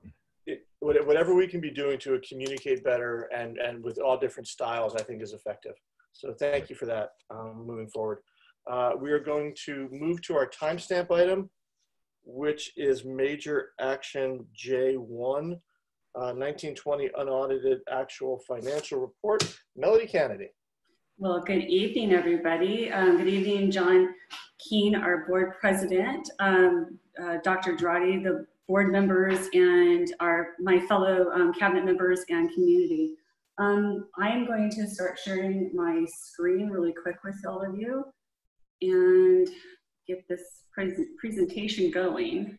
Kind of squish you guys out of the way a little bit. Can everybody see this? Can I get a raise of a hand or something? Something? Everybody see it? Okay. Yes. All right. So I'm not hearing anybody say they can't see it, so here we go.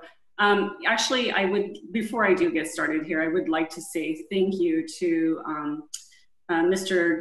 Gerardo Cruz and his team in the financial department. They did a stellar job of trying to get all this together. as we're all talking about COVID and all the things that we're doing, these folks are just like everybody else. They're actually working from home, and they're floating in and out of the office as much as they can, trying to keep the social distancing, what have you.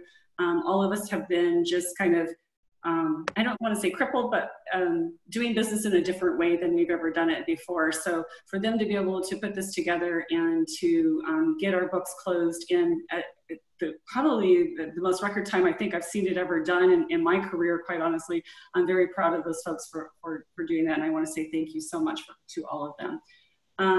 And Mr. Cruz, I believe, is here with us. He is actually supposedly on vacation, but that's kind of how you roll whenever you sit in his spot. So he's going to be able to jump in at any time. And I think there will be one point where I'll ask him to come in.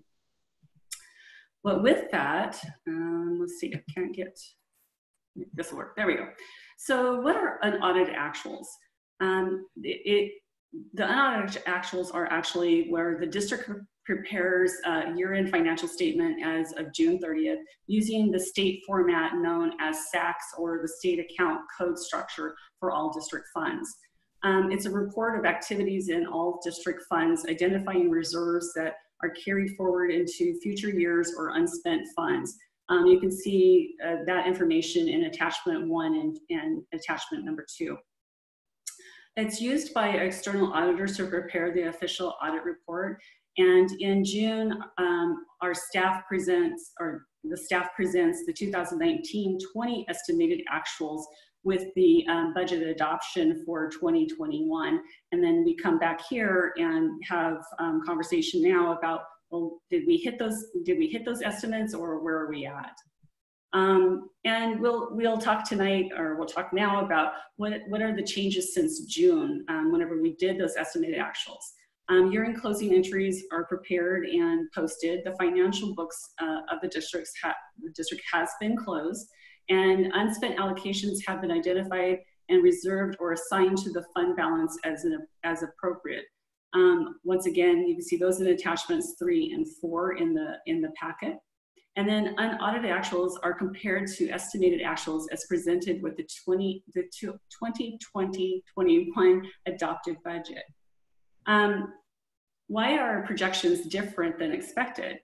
Well, in general terms, some districts use conservatively estimated revenues and allocated expenditures during the budget and interim reporting process, which we do use a slightly conservative estimate ourselves.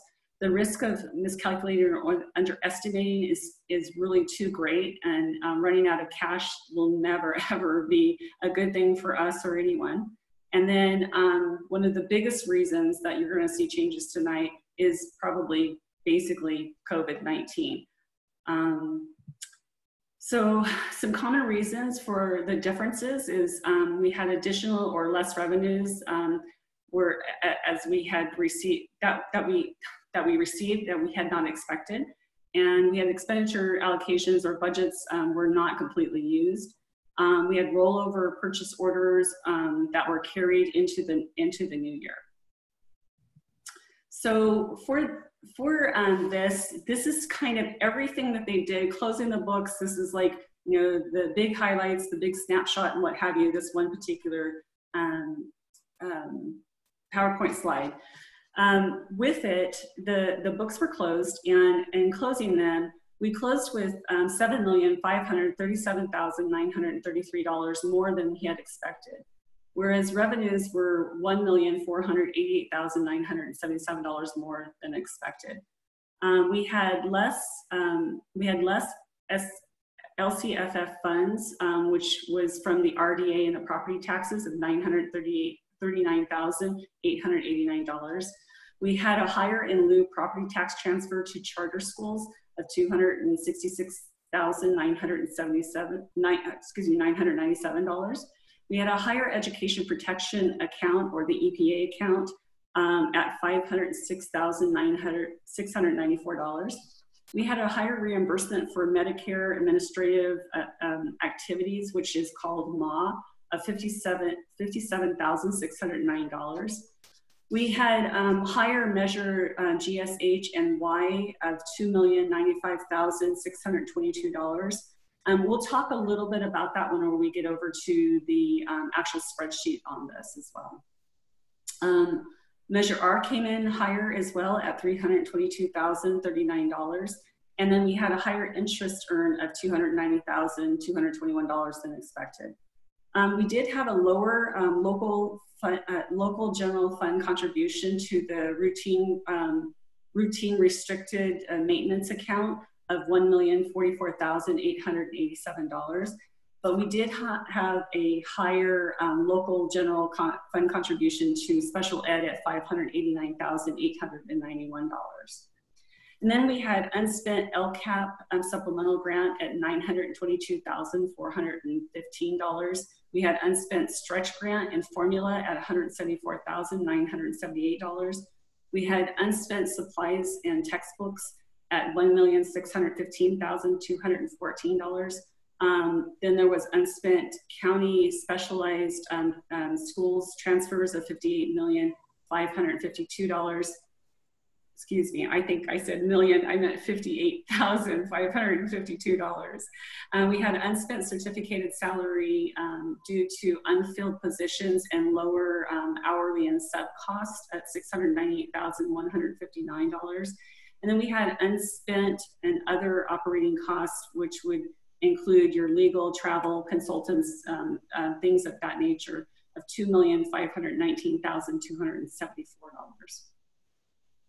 So with all of that, that's what makes up that $7,537,933. We also brought in a property tax comparison into this slide so that you can kind of see, and I highlighted over here on the right-hand side, all of the different, all the variances from fiscal year to fiscal year throughout each year. We're projecting at a 5% right now for 2021. But we did have a 6.69% increase in property tax in 1920 in the year that we're talking about. And that was a jump from the 2.67% from 1819. I won't spend too much time on that. This one is actually a historical difference of where we've ended each year. It was kind of brought to my attention that this says deficit spending, and you notice that everything that's in red means it is a deficit, and anything that's in black is not deficit. So I think what we're going to do is probably change this a little bit and just say a difference in a difference in revenues over expenditures or something to that effect. But we'll just kind of change the titles. But as you can see, the 1920 year. We ended with a deficit of $222,497. And we'll go through a spreadsheet here in a moment that you can see all these numbers put together as well. So observations to keep in mind. We do have a moderate declining enrollment. Property taxes are an extremely high percentage of our LCFF funding. Also, community redevelopment funds are a significant percentage of that LCFF funding as well. We have a great deal of parcel tax, special sales tax measures, and donations are a significant percentage of our total revenue, which makes us a little bit, vulnerable sometimes as to what our revenues are going to look like or what they're not going to look like. Given the potential for revenue volatility, expenditures need to be managed strategically, and we need to continue to monitor our COVID-19 expenditures at this time. So I'm going to go ahead, and I think I actually have to stop sharing really quick with you folks. So stop sharing because I need to share something else. And share. And I know she has it open, but I can't seem to find it. Isn't that always fun? We'll just bring it up here really quick. Here we go. Hopefully everybody can see this. I'm not moving on without you. So this is really kind of the format that we do for multi-year projections. And with multi-year projections, this one, however, if you'll notice what we've done is all the same line items that we have in our multi-year projections. However, we don't have multiple years. What we did, because we are talking about 2019-20, what we did, we put in the Melody, we can't see the MYP. What was that? We can't see the MYP. Oh, you can't see it? No. Oh, okay, well, I was so excited and just moving on without you. We can only see your actual folder in your file system. Okay, Yeah, you have to open it up. Stop it and see if I could do it again. I've changed computers, so I apologize, folks. I had broken my other one and they gave me the new one. And now I am going to share with you, I think. Can you see it now? Yes. Good, okay. All right, let's try this again. So this format is, like I said, is the same as your multi-year projections. And with your multi-year projections, we normally have, you know, multiple years within here. However, being that we are talking about 2019-20, what we have done is just put all of the times that we've been together and that we've actually reported out our budgets. So we have the adopted, the first interim, the second interim, and the third revision. And then we have the estimated actuals, which would have been reported with the adopted budget. And then we have the unaudited actuals of where we actually close the books. We're going to concentrate right here in column F, G, and H. And there is a column I. I'm not really going to speak to it this time, but when I get done here, I'm going to ask Mr. Cruz to come forward and kind of talk about that section a little bit. We don't normally put it in here, but because we just did a 45-day revision, we went ahead and added that in. But there are a couple of nuances here, and I'll have him discuss that when we're done. I'm not going to go line for line on this because it's kind of obvious what's here, and plus what I just said to you in a couple of slides back where I gave you all those numbers and all of that information, it's all in here as well. So I don't want to keep beating the horse at this point in time. But as you can see on line 7, our subtotal for LCFF funding came in at $700,192 less than what we had anticipated. And a portion of that we talked about a while ago, and that's at $939,889 difference with our RDA funds within our property taxes. And so that kind of created that. But you did have that educational and that Education Protection Act account at $506,694 to kind of offset that. And like I said, giving us that $792,000. So as we look down and continue to go down, I'm going to look at line 27 where it says total revenues. As you go across, you can see that we were looking at 117.6 million for total revenues. Whenever we were doing the estimated, we came in at 119.1 million instead, giving us a difference, a plus actually of $1,488,977. Then we get into your revenues, and with revenues, everything that I had mentioned before when we were talking about certificated salaries and the benefits and what have you, I've highlighted all of those within this particular column to show you what those actual differences were as we came in. But I'm not going to say them line by line as we've already discussed them. But what I want to do is take you down here to line 74, where it's total expenditures. And our total expenditures decreased by $6,048,955. And we'll talk about what we think, you know, what caused a lot of that as we open this up for discussion. So, like I said, we ended the 1920 fiscal year with a deficit of $222,497. And with that, I think what I'm going to do is ask Gerardo to actually talk about column F, or the 45-day revision. Sure. Can you hear me? Yes. Okay. So if we're looking at the very last column in the 45-day revision, and you just scroll down to the components of the ending fund balances, one of the questions that was brought up, which is a very good question, means they're following the numbers exactly how they're supposed to, everyone is. We look at line 77, excuse me, line 76. We see that number says a 14 million number. That number we can see was based off of, if you go 1, 2, 3 columns over to the left, you see it in line 76, that same $14 million number, 14.6. When we adopted the 45-day revision, we had not presented to you yet these unaudited actuals. So when you did the 45-day revision, you were doing that based off the estimated actuals that we presented back in June. So in order to keep the integrity of what the board adopted for the 45-day revision, we left those dollar amounts in the very last column so that we were not presenting anything that the board had not already seen and had already adopted. The question became, well, if you go one column to the right, we see a $22.2 million number still on that line 77. The question became, well, why isn't that our new beginning fund balance for the next year? And that number you will see when we go and do your first interim report in December. But the most important key takeaway is that we wanted to keep the integrity of what you already adopted for the 45-day revision last month, excuse me.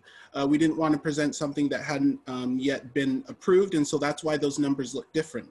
Like Melody said, we don't usually present these this new year, but since it's a COVID year and everything's on the table, and we wanted to make sure that we were giving a preview into what the new year looked like. But yes, that $14.6 million number for the very last column on line 76 will become 22.2 million at the first interim. And so that was a question that we just wanted to make sure we addressed. Thank you, Joanna. Sure. Appreciate it. All right. I'm going to stop sharing this because we do have a little bit of the presentation left, and then we can always come back to it if we need to, but I will go back to sharing the other portion of the presentation. And I'm not sure why it keeps closing out on me, but I guess we're going to do this again. And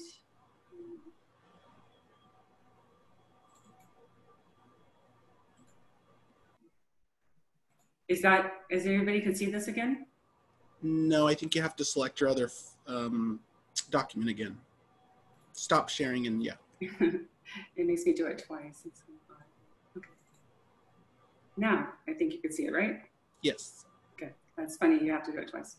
Okay, so that was what we call the multi-year projection. And so we'll skip this because this is all of those pieces that we just got through talking about. This is the local control funding formula calculator or calculation. We did talk about this in the May revise as well. So this is excuse me, not the May revise, apologize, in the revision of the 45-day on the budget. And basically, we've talked about this many, many times. I think you folks know the components and how it really actually gets calculated and what have you. But one of the things that we always look at to see is where are we at as a basic aid district, and we're at the $13,240,069. So what is next for 1920?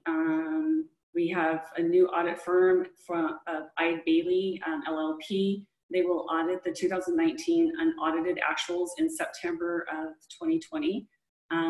We have a draft audit report and will be reviewed by the FOC, by our FOC, our Financial Oversight Committee, in November and December of 2020. And then we have a final audit report recommendation from the Fiscal Oversight Committee for approval by the Board of Education in December of 2020 or January of 2021. And with that, we have having a hard time getting it to move for some reason. I'm not sure why.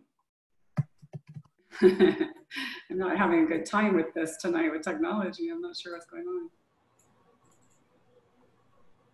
But with that, that's pretty much it. I think the next slide was just going to say thank you anyway. So I think what we can do is go ahead and have conversations about what it is that you folks might want to talk about. Great. So if you'll just give us the screen back. I will do that. Give me back my screen. Okay.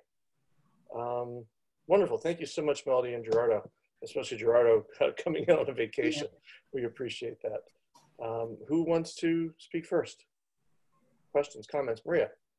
I just wanted just a quick question, because I know you already answered this, but I know that I didn't do it justice when people asked me, because I got texts later on regarding, remember the, what was it, that amount, that $266,997 amount that was the LCFF in lieu transfer of property tax to charter school, the legality behind that?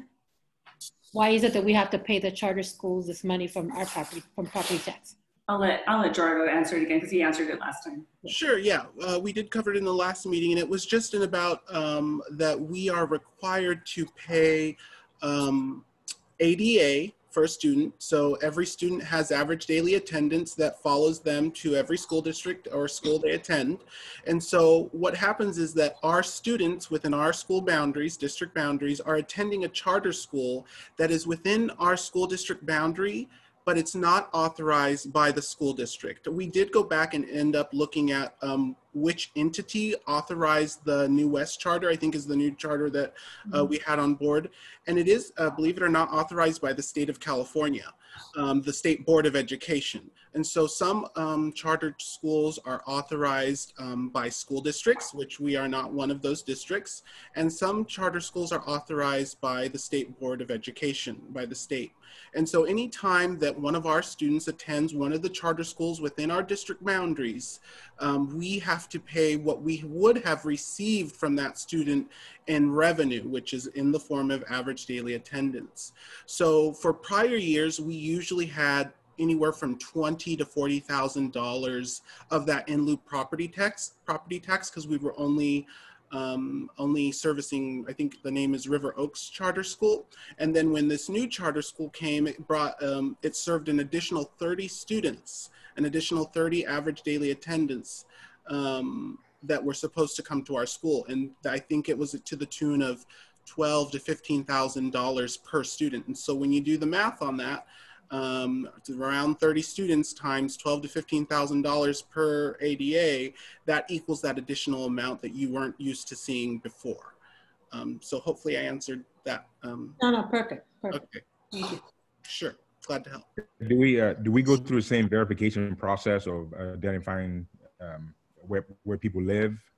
Just want to make sure that it is our student going to that charter right school. So that is an obligation of each charter school, and it's written within their charter, and so their numbers are validated by the Department of Education, and it's the Department of Education who actually acts as the pass-through to bill us for those students, so that a charter school isn't erroneously charging us for students. Those students and their residents, well, the students are validated by Department of Education, and it is the obligation of each charter to validate their residents. But yes, it is checked. Ralph, did you have a point of clarification, or was that covered by that? Can't hear you. He's muted.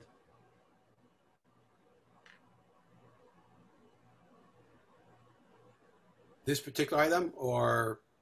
Oh, I thought you had a point of clarification on the budget item that just was being, that Gerardo was addressing. Not the charter one. Oh, okay, my apologies. Did you want, because Lori had her hand up, unless you want me to? No, I'll go after Lori. Okay, Lori, then Ralph. Thanks, Ralph. Unmute myself. So I sent this question to Melody earlier, but I think I want to raise it here because I think it is the question. First of all, I want to say it's great news, obviously, that the unaudited actuals came in the way they did, and that we are way millions of dollars less in the red than we thought we would be. So obviously that's something to be very happy about. But I think ultimately, we need to get our arms around what then this means in terms of our annual structural deficit. And so we need to somehow be able to figure out which of these changes are because of one-time injections of money or one-time savings because of COVID, and which things are things that are more or less permanent and or structural. I don't know what the right term is. But so I feel like we have to distinguish between, if we can, and maybe we can't do it tonight, but we have to make some educated guesses about what are COVID-related savings and or losses, and then what are one-time, so that we can really get a handle on what is our recurring deficit. And I realize this is not Melody or Gerardo's fault. This is part of the insanity of school district budgeting all the time. Things, you think you've got a handle on it, and then something happens and you have millions of dollars less, or you have millions of dollars more. And this keeps on happening, and each time it's a different reason. And so it's sort of like a whack-a-mole kind of game. But nonetheless, we've got to get, as I think, clear as we can about the things that I mentioned earlier about what's one time, what's something that's going to happen in the future. And to that end, one of the slides which, Melody, which you presented about the observations to keep in mind, they also cut in different ways. So yes, the fact that we have declining enrollment because we're basic aid, that doesn't hurt us. Yes, property taxes are the biggest portion of the LCFF determination. So because we're in basic aid and because we are fortunate to have two cities that have very high property tax revenues, we benefit from that. And then there are other things you've got listed that are way more volatile. So it's really, it's hard, but I feel like it is, it's the task. The task before us is to have you help us identify as best we can what our real structural deficit is, for all those reasons I mentioned. That's great points, and I'm glad you actually brought it up, because I want to reemphasize that we spent $6 million. It was $6,048,000, or let's say $6,049,000 less in 1920 than we had anticipated. Many times whenever we go to close the books, and I think I probably said it at almost every single presentation I did in 1920 for a budget report, I said that it's possible that we will close the books with about $2 million to the good that we hadn't anticipated doing. And a lot of that reasoning behind, a lot of the reason behind that, and whenever I say that, is that there's always those variables that we can't control, and that's, you know, vacancies that are there that we can't seem to fill a vacant position, you know, high-end positions. Another one is that we can't always control how the spending is actually going to happen one way or another. Sometimes benefits come in, you know, lower than when we thought they were going to be, or higher than we thought they were going to be. So there's always those types of variables.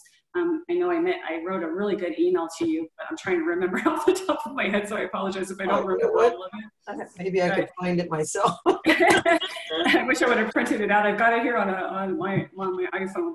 And then the other part of it is if you think about that, so we came out, what, $7.5 million to the good, or better than we had anticipated, right?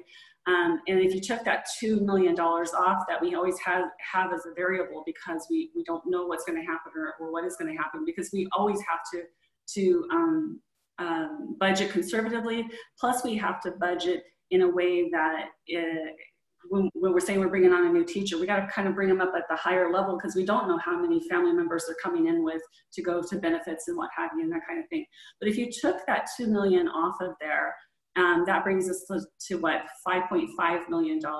And then you take the amount of time that we were out from March to the end of June, I think it's about 1.6 to 1.8 million dollars if you divided that, you know, that number of months to the number of that 5.5 million. That's about 1.8 million dollars. That's pretty close to what it is that we spend on a monthly basis anyway, on all the other incidental things, and that's not including. That would not include any kind of salaries or benefits or anything to that effect. That's like that additional stuff, because we still had salaries and benefits coming out even though we were closed, our school sites were closed, but we still have people working and we were still paying as we are now as well.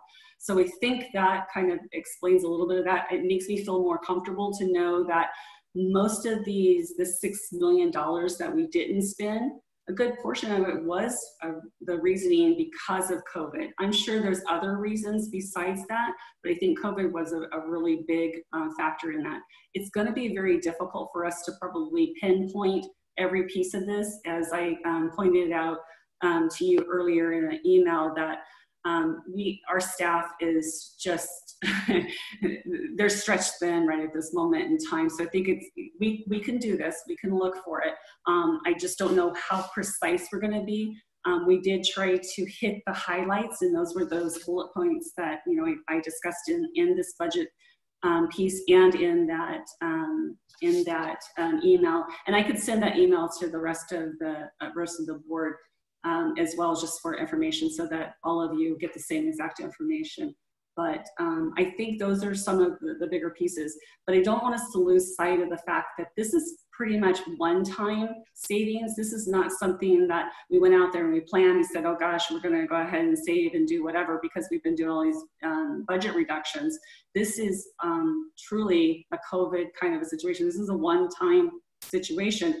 However, we're sitting in 2021 right now, and I got a feeling that we're gonna see this again into next year, depending on how long this COVID situation lasts, or this distance learning lasts for us. I think I was looking at the budget a little while ago, and within there, our operating costs were, $2 million. The operating costs were $2.5 million less than what we normally actually spend. And we always spend that and more. So I would be willing to tell you that's utilities, that's those types of things within here. Utilities actually was $999,892 less than what we normally would spend. And when you look at that, though, you're looking at garbage, you're looking at, you know, water, gas, all of those different types of things. We weren't necessarily needing those. So I'll get off my soapbox. No, I mean, so there's a difference, for instance, between, and I'll stop before this. Those make sense. Those are clear to me, why that the kind of utility payments that we have normally with closed schools, those don't happen.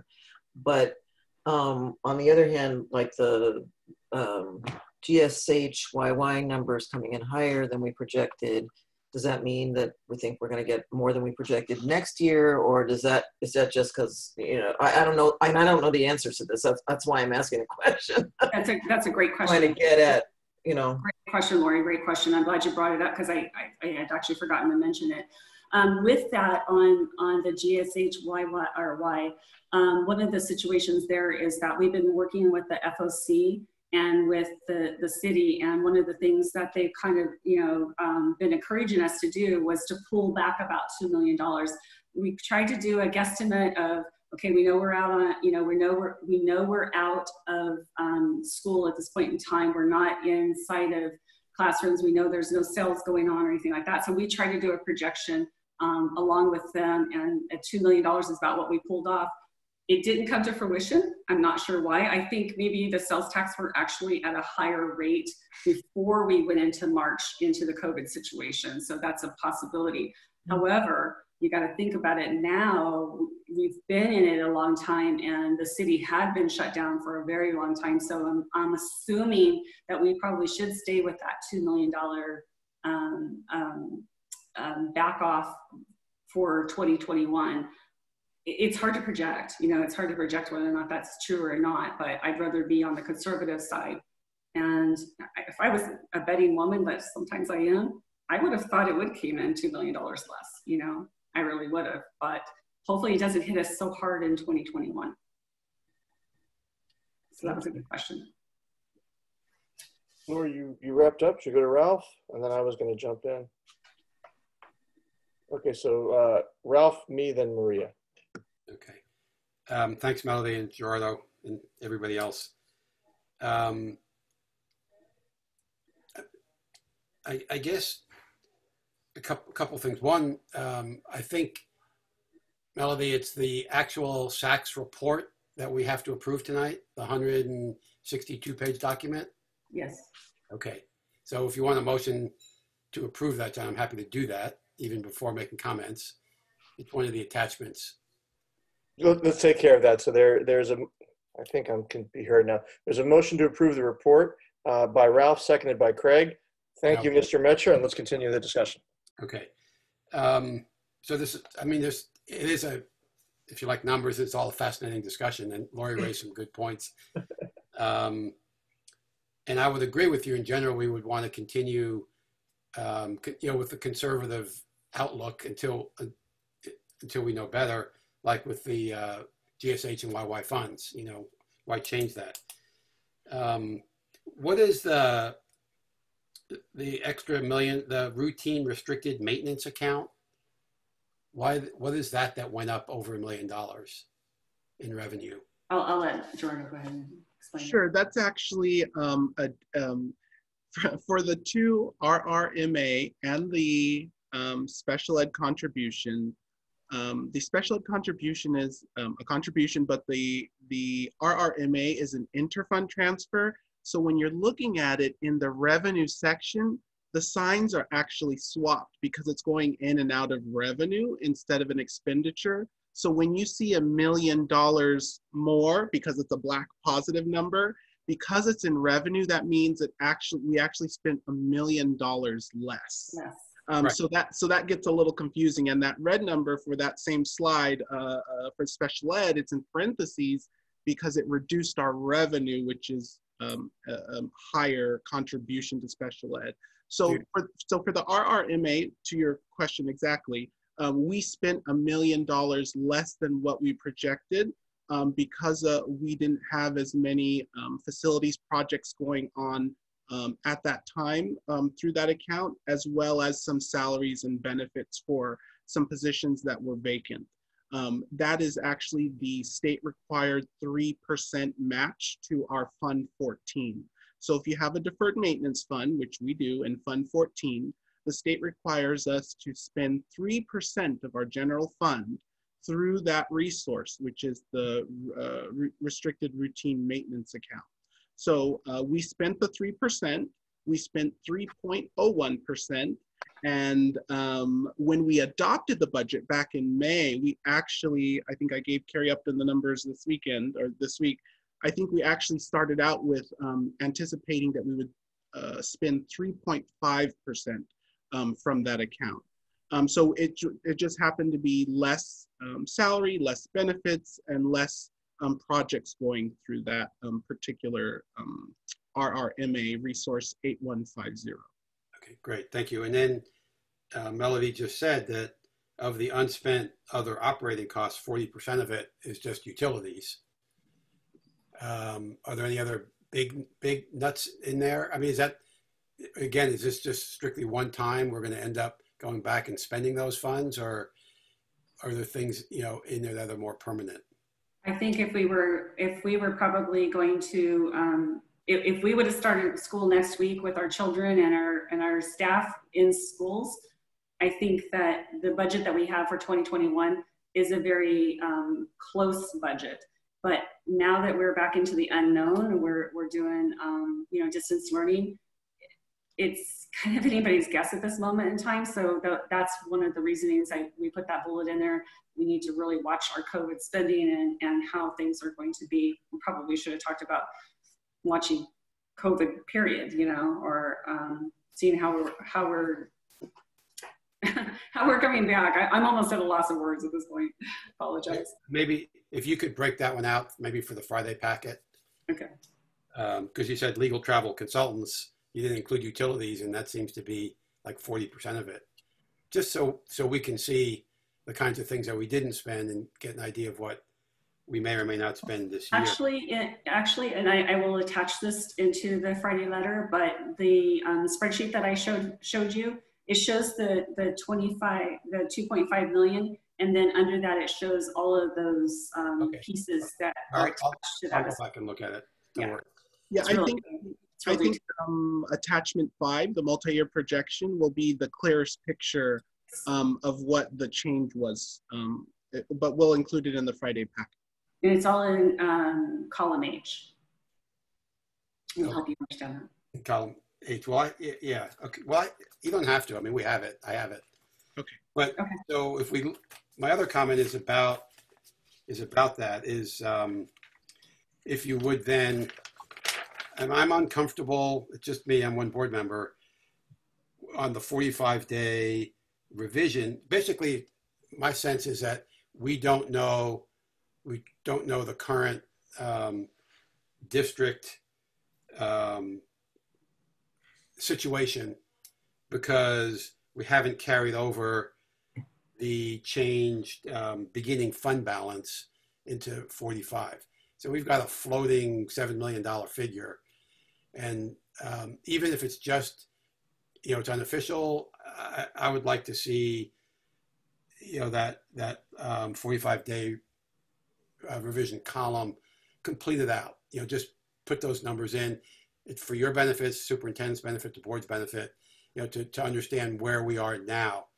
Because if we're waiting to December to come back, then we've got a period of time where we just don't really know exactly what our situation is. And I just feel comfortable if you kind of put that together and send it to us. No problem. We could actually just go ahead and fix that particular column. What we'll do is we'll repost it with this agenda item so that the rest of the community can have it as well, and we'll give it to you in your Friday letter. Great. So if I may, I will give you the spoiler alert. When we do that to line 76 and update that number as requested, the only thing that will change ultimately, that will only increase your line 84, which is the reserve up to 2 months. Your reserve up to 2 months is currently 1.3. So when we add in that 7 million that you referenced, which is fine, that will be the only number that increases, which is the reserve up to 2 months. So we're basically feeding that line the balance of what you referenced. So I just want to give the spoiler alert and heads up that that's where that will end up. Well, why doesn't it increase the ending balance? It does. It does. It does. It and does. You're just saying we're dumping it into the, which is fine. I mean, we're trying to build our reserve. So, here's where we're doing what we, what we're trying to work towards, which is to, all of this, is about how we budget based on information that we have, so that we're bouncing less and we're able to have the programs we want and have a secure future. And that's, the building of that reserve. Sure, we can do that. Yeah. I just wanted to give the heads up. John, can I jump the queue for a second to just add something to what Ralph said? Jump away. Thank you. I appreciate that. So, Ralph, I had almost exactly the same comment offline earlier today, but in discussing it with John, there's a number of changes that are implied in the changes that were done today that are also going to change things up and down that sheet, because the tax revenue, because the utilities, and we're still out on distance learning, blah, blah, blah. So yes, that line can change, but we really do need an overall reanalysis of the budget to get a really good picture. So in some ways, I was anyway persuaded not to make the single change, because there's a bunch of other changes that wouldn't be made. So in some ways, making that one change is more deceptive than just leaving it as it is, where we know that a lot of things have changed because of COVID, if that makes any sense. So there's nothing wrong with getting you those numbers, but I would also counsel that that number is really not particularly more right than the number you've got in front of you now. Well, other than and I think as Gerardo said, it's just, it's going to, for the time being, it'll sit in the reserve. Sure, but there's also a bunch of changes in other things that are going to happen next year that would either increase that reserve further or decrease it. Mm-hmm. So yeah, stating that we have $7 million or whatever the number is in reserve for next year isn't right, but it's also not that plus the other 7 million. It's some other number entirely. But never mind. I thought it was going to be helpful. It's not. So I withdraw the statement. Yeah. I think, Ralph, are you still going, or are you? No, I'm done. Okay, so I think to Greg's point, it does matter to have a document that accurately reflects our surplus, our reserve. Because if we are being reviewed by rating agencies or something else, I'd rather have that reserve number clean and easy. So I do think there's some benefit to a proper multi-year projection that we could do. We're in a really delicate spot right here, because what this budget reflects is that we still have budget cuts to make. We still have a structural deficit that's hidden in there, but it's been masked by certain events. So there's two things we have to look at. One, what are the one-time effects of COVID? And this is, I think, what Lori said and what Craig was getting at to some idea. We need to see those places in the budget that are COVID-driven. And then we also need to see the places in the budget where we've seen cuts in consultants, cuts in travel, the cuts that we've made. We have to see that the budget cuts we did last year are working and that are continued. Because it's complicated. We have to make changes to a budget that is going to be so in flux for the next 6 months because of COVID. That makes it incredibly difficult.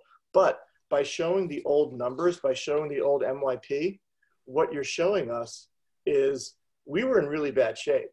And the cuts we made were to mitigate that slide. And then we got a little bit of lifeline from what's happening this year, but it doesn't change the fact that the structural issues are there. So I still think we need to continue with that work. I will say this. I don't want to right size our budget on the backs of COVID savings, as it were.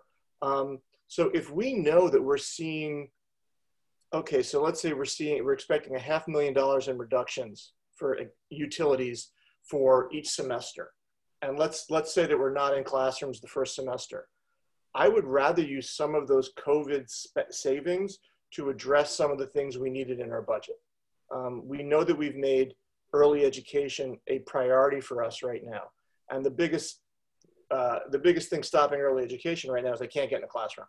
It's not so much the tuitions and everything else, but I would like to see us use our COVID savings wisely. They are one time, they are not going to right size our budget.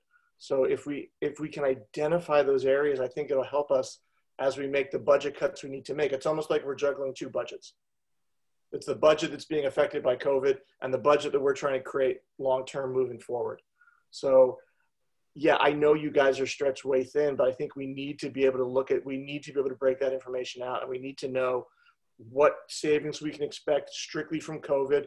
How are we doing with our cuts here, here, and here, and what other areas we need to look at? We have to be basically running two budgets within this one budget. So hopefully as we get a little past the first day of school, we'll have a little more time to do that. But I think it's going to be important moving forward to get that done. Maria, you're up. Okay, I have two. One, I guess I saw in terms of the basic aid, the numbers that you gave us, we're in the negative, so that means we are.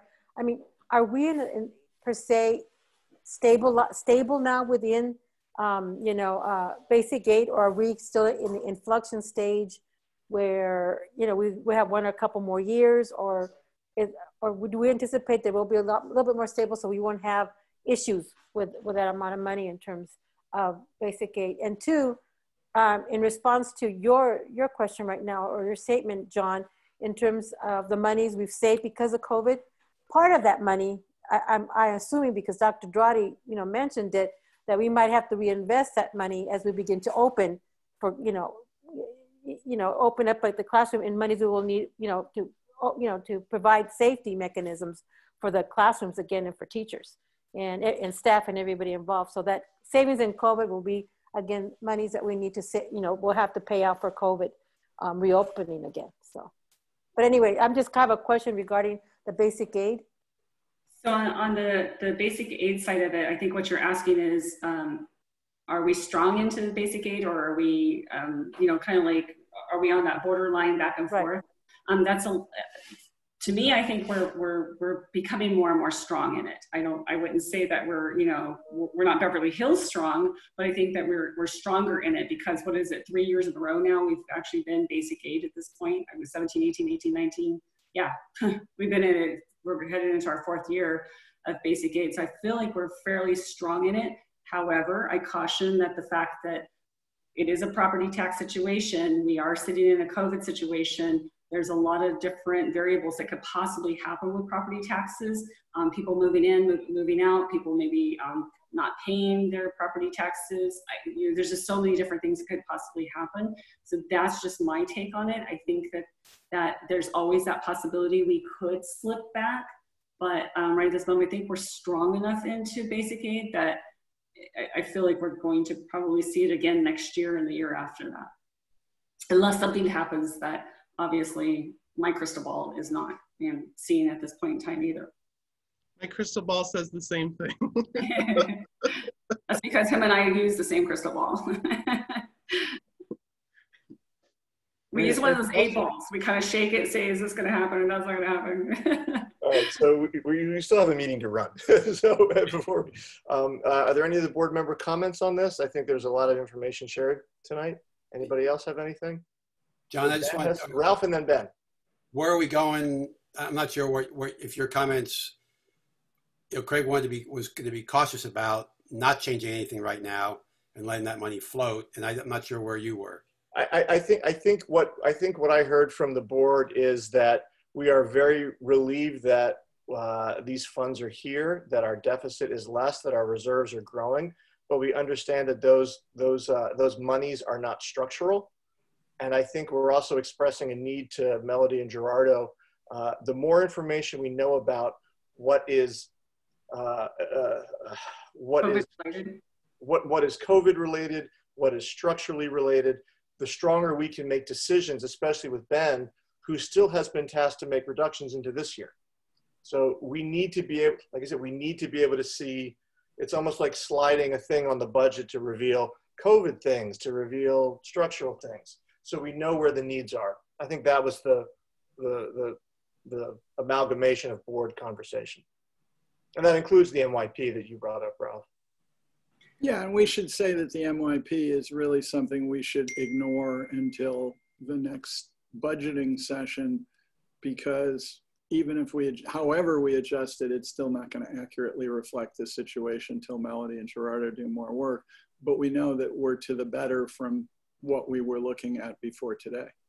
And forgive me for speaking in acronyms, MYP is the multi-year projection. If anybody was hearing me say that, we try not to speak in acronyms. Ben, you had something you wanted to add? Yeah, so these savings, like I said, is one time, it's here. We just have to be very careful. And maybe this is more or less a statement for the community, and just in case people are listening, and because you all hear this from me all the time as board members, is that we can't tie one-time funds, one-time savings to funds that continue to perpetuate and eat. So there are things that we need. We haven't had a conversation about this, but our staff's computers, for example, they are old.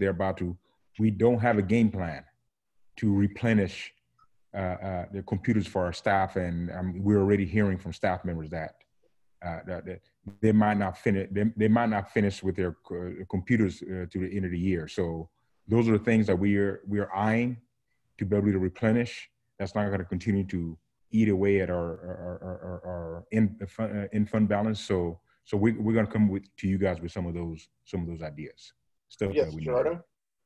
I just wanted to make sure I understood when we talk about repurposing certain funds, let's say we had a saving in utilities or whatever the case may be, and we're repurposing those for, let's say, like Dr. Dradi said, staff computers. So that will ultimately have to be a finite amount of dollars, and I assume that's what the staff, us as staff, will be tasked with, because the deficit, when we do that, either will remain the same or increase. It'll increase. Yeah, and so we just want to make sure that that we will be tasked, whatever that new deficit is, that will have to be something that we bring forward to the board for consideration. Great. I think the key would be if let's say we are saving 500,000 on utilities as an example. If we do nothing, if we have no expenditure to offset that, that is a $500,000 credit to our ending reserve. Correct. But if we spend that 500 on a separate item, say technology, it still is neutral. I mean, that doesn't affect our reserve one way or the other. It's a Correct. Neutral event. Yeah, my point is just that means that we're still okay with holding the same deficit all year long if we continue to repurpose unspent funds. But no, we're not. See, that's not what we're saying. What we're saying is on one hand, we still need to address budget cuts for the year. There still are things within our budget we need to cut regardless of COVID.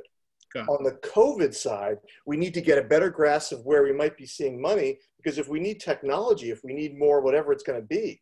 And the same thing is, as we get to our next budget, you guys are going to start incorporating some of the money that came down from Sacramento, which is going to affect what we're doing.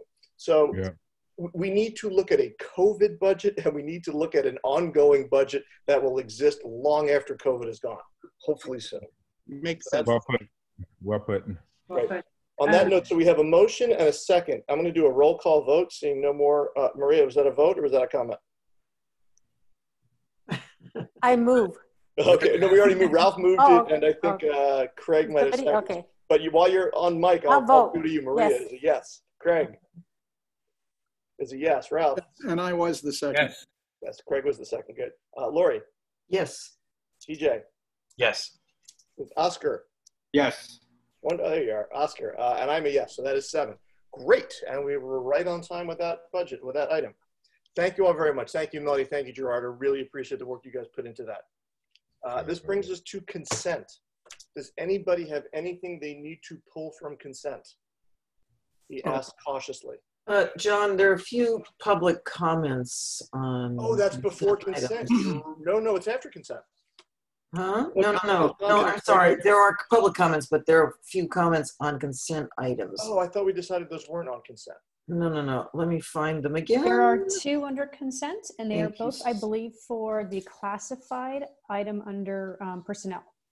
Right. My question being, I'm assuming those comments are about the CDS layoffs, and that's not in that item. So that technically, I thought there were others. Wait a minute. Oh, I apologize. I move consent. No, wait a second. Let me look at this again, because I thought, oh, maybe you're right. I'm sorry. And there was a third one, which is no longer there. Okay. Okay, that makes sense. We'll move those to I mean, hey, if Daniel and Patty would unmute themselves for a second. Daniel, Patty, I don't want to be presumptuous. I'm assuming that you are here to speak to us about CDS. If I'm incorrect. Okay, so what we're going to do. Hello? Is it me, Patty Phillips? Yes. Once we do consent. Patty, are you also talking about the CDS layoffs?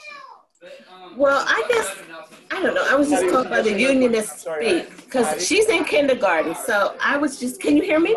Yeah, but Patty, it's not time to talk right now. Okay, so because I'm going to leave. Patty and Daniel, I'm going to get right to you once we do consent. Okay, we're going to get right to those comments. Thank you for hanging in. Right. I appreciate it. Thank you. Thanks, John. Thanks for clarifying. So who moved consent? Richard? I can. Do I have a second? I'll second. Is Lori. Okay, so let's do a roll call on consent. TJ? Yes. Oh, sorry, Oscar, I see your hand up. Yeah. I have some questions on consent, and I need to pull 2 items. Okay, what items? Okay, page number 23 of the purchase orders. Orbach, Huff, and Suarez, and then on page 29, Atkinson, Anderson, and Loya. So those 2 law firms, I need to pull those. So I have let's just pull the POs. We'll do those separately. Okay, cool. Yeah. Okay, so Richard, is it okay to amend your motion and to pull out the POs? Great. So all in favor of approving. Oh, wait. Whoa. Wait, what's going on? Hang on. Time out. Did you just get attacked by something?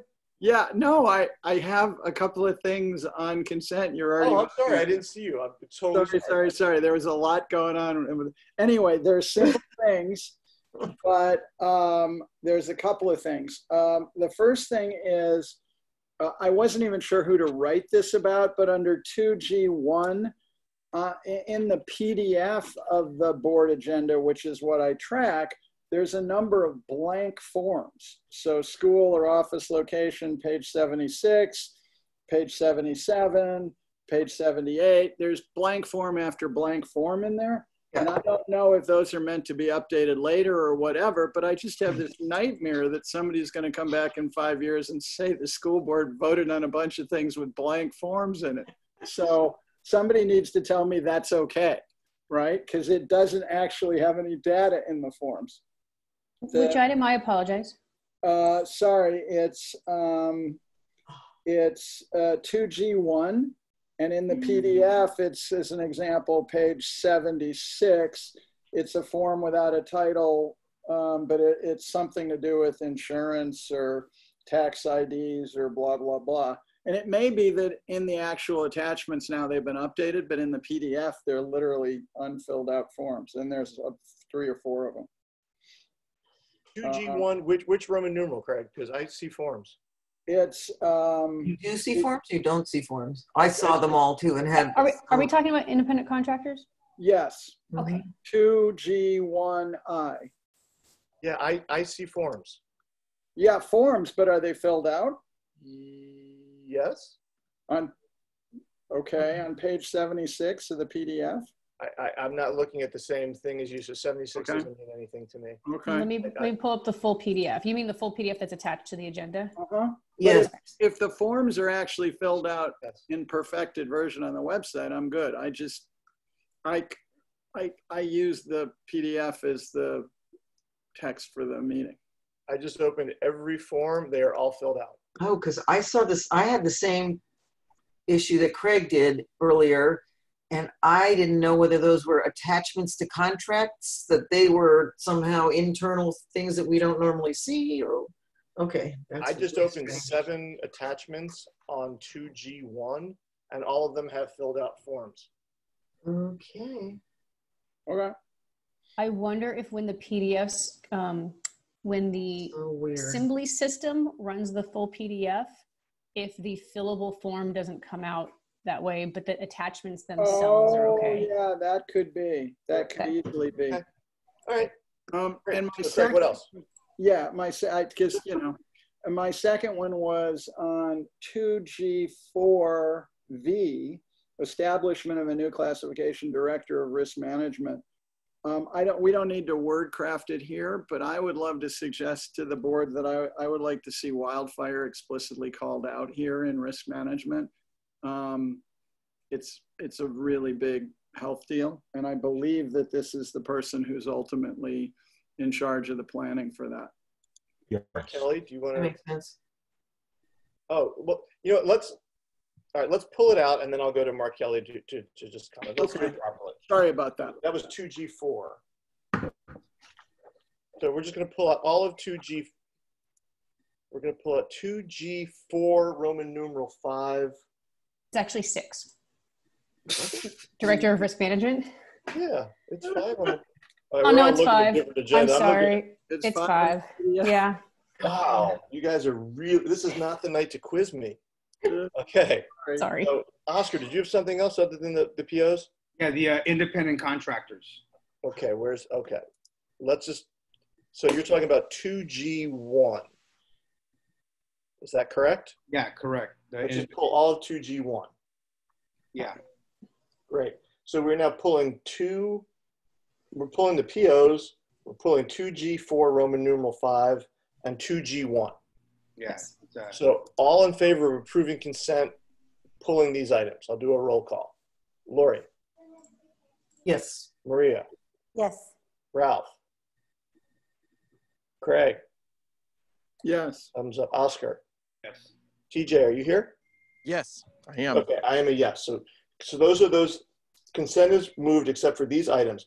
Let's do the POs. I think Oscar said you wanted to recuse from the POs. Yeah, no, yeah, a couple of them, but I want to have questions on some other ones. Okay, well, we're talking about 2I. All right, what's your questions on the POs? Okay, well, can we do the independent contractors first? I was just trying to, I thought the PO would be the easiest one. I thought you were just recusing from that. Yeah, I am recusing, but I just had some questions on. Sure, let's go to 2G1, approval of independent contractor. What's your question? Okay, so the question I have is, in terms of, in terms of the contracts that we're looking at, there's one,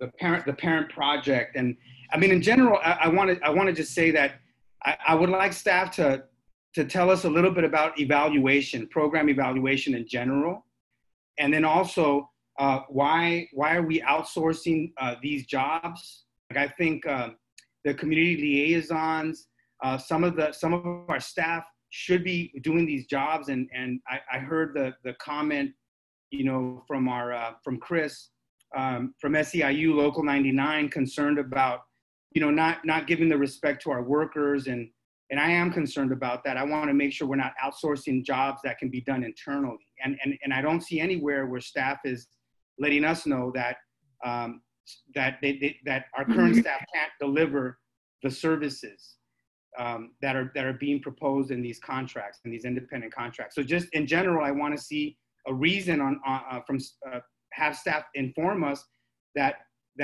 we don't have the capacity, and explain that a little bit, because these contracts are very small also. They're not large contracts.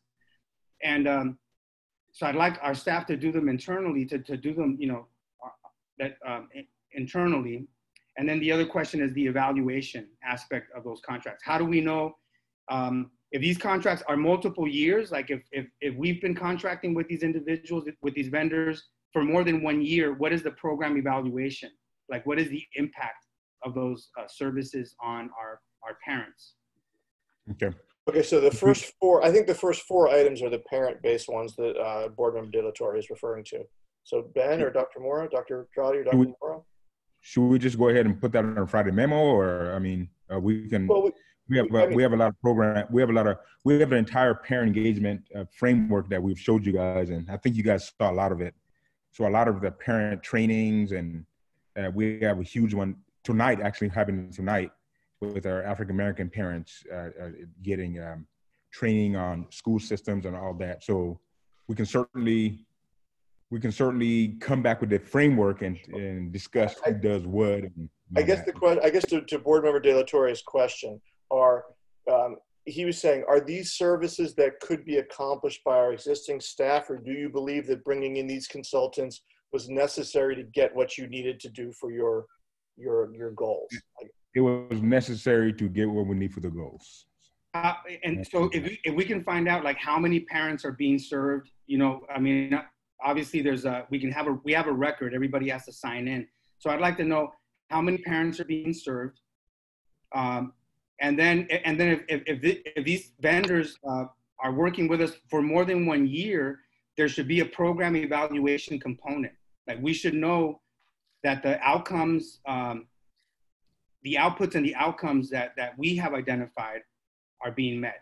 And so there should be a report, to our staff to ensure that, those multiple year contracts are meeting, the outputs and the outcomes that we have identified. So we can definitely do that, Board Member Torres, and provide updates. Every single one of the trainings that we've provided with Parent Project has an evaluation at the end, getting parent input in regards to how they've applied what strategies and the skills that they've learned within the respective program. So we can compile that information.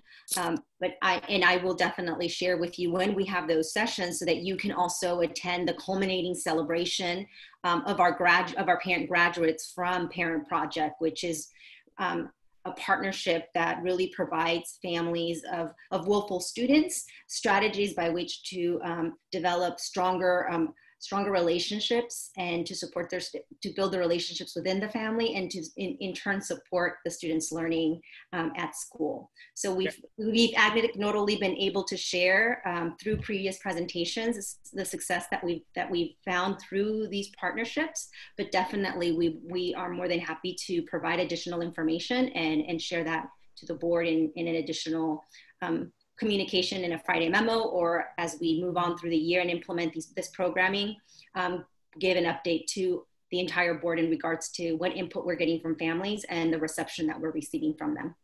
Yeah, you know, I just have a big concern, you know, when I hear staff being laid off and our internal staff, you know, there's been concern about these independent contracts, and I just want to make sure that we can tell, you know, our community, especially our workforce, you know, that we're not outsourcing their jobs, you know, that this is a very specific service, and also that it's being evaluated, you know, that we're looking at the outputs and outcomes. So I appreciate that, Dr. Mora. The other question I have is around, what is the role of Santa Monica Police Department in delivering services to immigrant Latino? I'm assuming that some of these parents might be documented or undocumented, and I have a question in regards to how involving SMPD might make it difficult for some of these parents to participate. So it's been a partnership in order to build relationship and build bridges between the various agencies within our community. So as I mentioned, we haven't heard any concerns in regards to families feeling safe and secure and being able to engage in these trainings, but we will definitely seek out additional information in regards to that piece. But up to this point, we've had really positive feedback from our families and a huge interest in being able to participate in these sessions, not just one, but multiple times in order to build the skill set. So I can look into that piece as well, because, you know, I know that that's something that's really, that's important. And we want to make sure that families, that we're building those bridges across our different partnerships within our community. Do we have the same services with Santa Monica Police Department in our African American parent groups as well, or just the Latino parent groups? The parent project is open to any families to participate. Latino, African American, white, any family who is interested in receiving this service can apply for these, can enroll and register for these sessions. Okay, so it's open to everyone and yeah. But you have to clarify. But let me clarify, because I was there. I've been to some of their sessions, and it's mainly done for families with students of all, you know, all colors that come in, all diversity of families there. For those students, for our students that have been in difficulties and that are on probation. Very willful students is the term. Yeah, yes. Willful, okay, there you go, whatever. Yeah, willful students, yes. So this is where we try to engage the families so that they can be supportive of their students so that they could move on and make good decisions. Mm-hmm. And that's where and it's not like officers are there controlling it. They have somebody who works on the staff who's actually Anahara, who actually has worked with our youth for a long time, and she does a really good job of it. Yeah, so the three, besides her and Liz Cruz, who's a mental health piece of that, and of course, Dr. Frida Rossi, who represented the academic piece in the house. So those three were really positive and really engaging together and working with the families. And the families that I saw at the culmination had a lot of positive things to say. And I don't think it's kept anybody from being involved, and they don't take it and they don't look at it, the fact that it's police involved, that they take it negatively. I think it's the whole piece that they're trying to build community with the police in Santa Monica. Despite what other things have happened, that's all aside, but here we are talking about building community with these families and our students. And we do offer the sessions in English and in Spanish in order to meet the needs of our community, so that they are able to participate in the language that they feel most comfortable in. Yeah, I saw the contract though said that the services will be provided in English if needed. So that to me is very unclear. It seems to me that even though you're saying it's open for everyone, it's focused on Spanish-speaking parents. Is that true? Because why would we have a contract that says we'll deliver a service if needed in English? I'm a little confused. So I'll share with you why that is if the numbers are not there, then we won't be providing the service in English. If the numbers are not there in Spanish, then we won't be delivering the service in Spanish. It's all also predicated on our outreach and the number of participants within the session, right? Okay. So we want to make sure that we are responding to the needs of our community and our families and provide that flexibility. Yeah, well, I just want to make sure that, the board hasn't discussed sort of how we engage law enforcement. I think that's more of an upper level discussion that I would like to engage in terms of law enforcement delivering social services in our schools. I think we have to just have the discussion about that. So I would hope that we would bring that to the board so that we can discuss that and you all can explain to us the merits of that type of strategy, because we haven't really talked about it. I'd like to learn more about your approach. Okay, of course. Address that for sure. Okay, so I just want to say quickly on this, because I appreciate Oscar bringing this up, because he brings up an important point, which is evaluation. These aren't big contracts, but we should evaluate what we do. I do want to point out, though, we've made significant cuts in consultants, independent contractors. We really carved that out hard. And I don't want the public to feel that Drs. Drati and Mora, if they need to bring somebody in to provide a service because we've made these reductions, I don't want to hamstring them. But to Oscar's point, which is really important, let's make sure whatever we're putting, whether it's a $5,000 contract or a $50,000 contract, let's make sure that our parents and students are benefiting. I think that's a very valid point for all contracts. So thanks for bringing that up, Oscar. And we'll address the other issue down the road. I think we're going to have that coming up. Yeah, that was it. I just had those were the only questions. Yeah. So I'm gonna move to so that's 2G4. No, that's 2G1. So we've just discussed 2G1. Are there any more comments on 2G1, which is independent contractors? So I'm gonna take a roll call vote for that. Oh, do I have a motion to approve? Craig, second by Maria. Roll call vote. Ralph. Yes. Richard. Yes. I should have waited till you were finished chewing. I'm sorry. Sorry. Oscar. Abstention. Abstention. Craig. Yes. Maria. Yes. Lori. Yes. And I'm a yes. That's 6 yeses, 1 abstention. Thank you. So 6G1 is passed. Let's go to 6G4V, which was the risk management award. Dr. Kelly, can you address Mr. Foster's question? Sure. I'd love, Board Member Foster, I'd love to hear a little bit more of kind of what you're thinking about in that. So this is the new risk manager who, as I understand it, is in charge of making sure that we have risk plans in place for various eventualities. And I was just thinking that it would make sense for wildfire to be explicitly called out as one of his responsibilities, because there's a great deal of health risk with regard to wildfire in our district. So I don't want to micromanage it. I don't want to give you language, but if my fellow board members, if you think that's something that's appropriate to put in here, and my fellow board members all then think that that would be a good thing to do, I think we could just leave you to do that, not to hold this up, but for you to add it afterwards, considering it passed, if that makes sense. I see me, Lori, and Richard all shaking our heads in the affirmative. Okay. I see Oscar, Maria, Ralph. I think it's wise to include this, Mark, so we'll leave it to your discretion to take care of this. Yeah. Okay, is that okay? I mean, with the caveat that unless for whatever reason, this is not the appropriate place to reflect the importance of that issue. But again, we trust you and we leave that to you. Right. Yeah, so the only comment I'll say is one of the things we had a risk manager that was part of our JPA partnership. One of the things that isn't there, and I appreciate you bringing this to our attention, is that person really held the responsibility of training the district leadership in emergency response. And I think that that's really the way I'd like to direct that. I can specifically call out some of the emergencies that typically are aligned consistent with our own district experience. But I think that's what I'd like to go if the board is comfortable with that, is about training in emergency response. And I think Craig said it best. Mr. Upton's expertise, because part of why that becomes so important is in order for the district to be eligible for FEMA funding, should that ever become necessary, you have to have an emergency operations command structure that includes the incident command. It aligns to the federal requirements. So I think that is an appropriate addition to this. It was a past practice, so I think I can include that.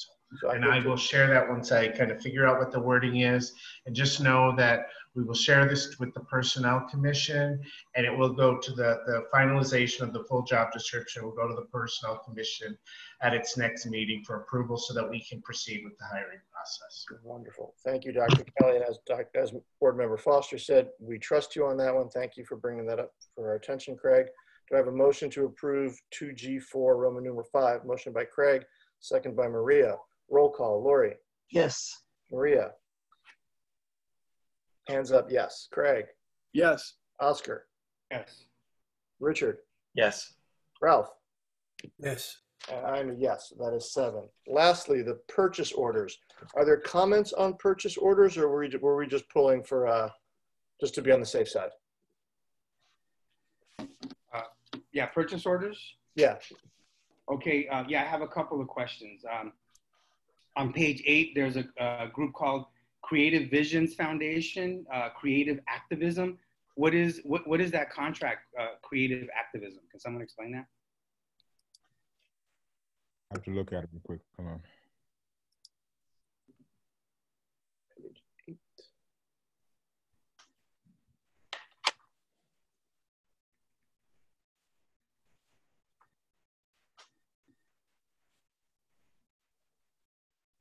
We might need to, this might be something that Steve Richardson put in, because it looks like it was paid for out of John Adams. I don't know if this came through Ed Services. We might have to ask Steve to answer that question. Yeah. Unless Dr. Mora can. I'm looking through it. Where could you identify what piece again? Because I'm looking at it online, so I'm trying to access. It's on page 8 of 33 of the entire PO list, it looks like. I don't know that object number, if that's FIP or not.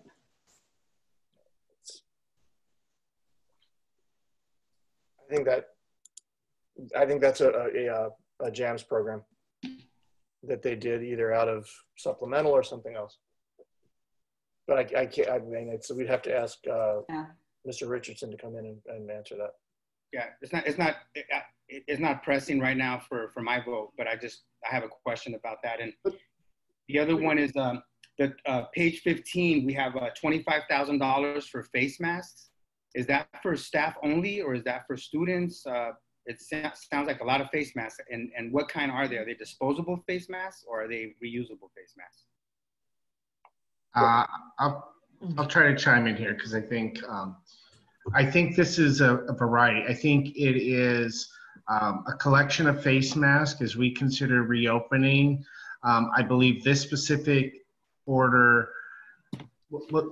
I'd have to go back and look, but we have ordered a variety of face masks. So our school nurses have ordered N95 masks as part of their safety precautions for school nurses, health office specialists, and special education staff that will have direct contact. So this is typically our paraeducator 2s or special educators in our life skills classes that will be having direct contact with students on a more frequent basis. But we also have ordered masks that have come out of our facilities and maintenance department to provide to maintenance and operations staff so that they have multiple cloth masks available to them. It is required on the reopening protocol that they just be able to provide employees with masks. So I'd have to go back and try to put, does it say? Carrie, I can't get into Carrie put on the Friday memo a spreadsheet of all the purchases. And this was a variety of all different kinds of masks for what you were talking about, Dr. Kelly. It was face mask. It was the 95s. It was oh, Carrie, wonderful. Whew. Yeah. Oh, now you're muted, Carrie. Unmuted. I'm unmuted. Okay, great. Hi. Yes, these specifically are cloth reusable masks that will be used by the classified staff. So they have multiple masks. So the custodians and some of the other classified members looked at them, reviewed them, so they would have better quality masks because we're to supply those for our staff members. Okay, great. Thank you. And then the other question, the McCarthy Holdings, it's a lot of money, $18 million on page 22. I'm assuming that's something to do with the bonds and all that, but Yes. Yeah. I think that's construction. Yeah. Carrie, maybe you can. Carrie, you still there? You're muted. You're muted. Oh, let me get there. It is a bond expenditure. That's one of our out of contractors. Fund 21.7. It's the bond. Yeah, and McCarthy is our contractor that is working with us on both the Discovery building and the new Exploration building. So this is a modification to their contract. And then one other thing, this page 10, Santa Monica City bill collections. I don't recall ever seeing that. What is that, Santa Monica bill collection? We owe them money, or we failed to pay them? What's going on there? So that's just this is Gerardo, that's just the way they title their vendor name. We actually pay for some pass-through utilities from them. And so I believe, yeah, those object codes 5530, 5570, those are all for our pass-through utilities, such as water, I think is one. Actually, that's the only one. These are all for water. Oh, okay, water. Yeah. And then to your question earlier about the page 8, I think it was for Steve Richardson, that was purchased through his discretionary funds, through his stretch grant. So I think if we needed more explanation on what that vendor was, we probably would need to contact him directly. Yes, okay, that sounds great. I would like to get a copy of that contract just to understand, and what we talked about earlier, I want to make sure every independent contract gets evaluated, that program evaluation becomes a part of the culture of our contracting process and protocols. And that's it. Those are the only ones. John, the two items that I want to pull is item page 23, Orbach, Huff, and Suarez, and page 29, Atkinson, Andelson, and Loya. And it's probably just as easy, Oscar, if we move the POs, and if you just want to abstain, it might be the easiest way to go. All right, that's just pulling out. If you're cool with that. All right, great, cool. Thanks. So do I have a motion to approve the POs? By Lori, seconded by Ralph. Do a roll call vote. Lori? Yes. Maria? Yes. Ralph? Yes. Greg? Yes. Richard? Yes. Oscar? Abstention. Abstention. Okay, and I am a yes. So that's 6 with 1 abstention. Okay, so we have now finished consent. All right, good. We got it. Now we go to public comment. Sorry, thank you all for waiting. Sometimes the sausage making takes longer. So Lori, if you can go to general public comment, please. Yeah, I think we have 9 public comments. So I just want to remind all of you who have signed up to make a public comment that these are all presumably on items that are not scheduled on our agenda. So we can't take any action and we can't really discuss your comments with you because they're not agendized. So with that, I will name 3 people at a time. You each have 3 minutes to address the board. The first name is Amy Kaplan or Copeland, and then Linda Greenberg and Diana Maruri. I'm not seeing Amy on the list unless her name is coming up as something else. Is there Amy on the line? I don't hear anything. Well, let's just hold on to her for later. Let's go with Linda Greenberg, followed by Diana Maruri, and then Jane Schmitz. Good evening. I just want to thank all of the teachers, staff, and administrators who planned and executed a much more robust schedule for the start of this school year. Sarah, I heard your comments earlier this evening, but I came tonight to share what I am hearing from parents. Chris, I heard your comments too, and when I speak about what is going on in the district, I recognize how important classified staff are to the success of our students. Parents are pleased that their children are having more time with their teachers and more structure to their educational day. There is much more synchronous learning happening, and that's the #1 thing I've heard from parents that they are happy about. Teachers are consistently and clearly setting expectations for online learning, and I've heard that, at least for the secondary level, students are, for the most part, respecting those guidelines. I've heard that teachers have lesson plans organized before class, letting students and parents know what they are. I've heard examples of teachers co-teaching very effectively. Several parents who spoke with me think the Zoom experience seems richer for students using this model, the collaborative model. At both the elementary and secondary levels, the teachers have been super responsive, working with parents when problems arise to figure out how to best accommodate the students' needs. Teachers have acknowledged the need to connect students to each other and to the teacher. The social emotional connection is being addressed, and parents feel that is super important.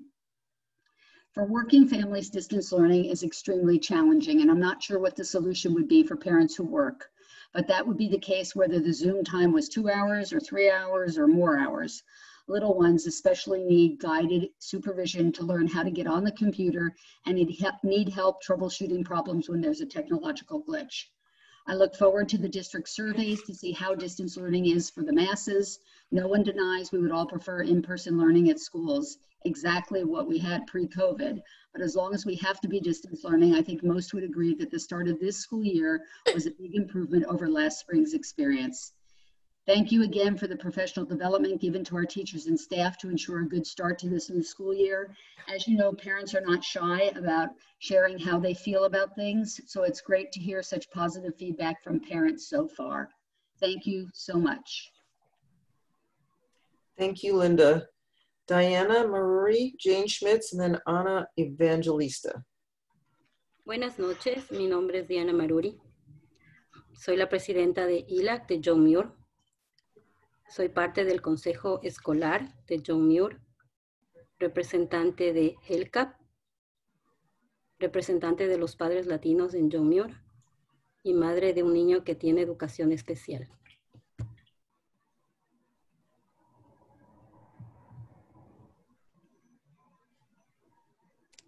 ¿El intérprete va a ir hablando al igual de lo que yo voy diciendo? So if you need to hear the interpretation for Ms. Maruri's message, please select. Gracias por darme la oportunidad de hablar con ustedes.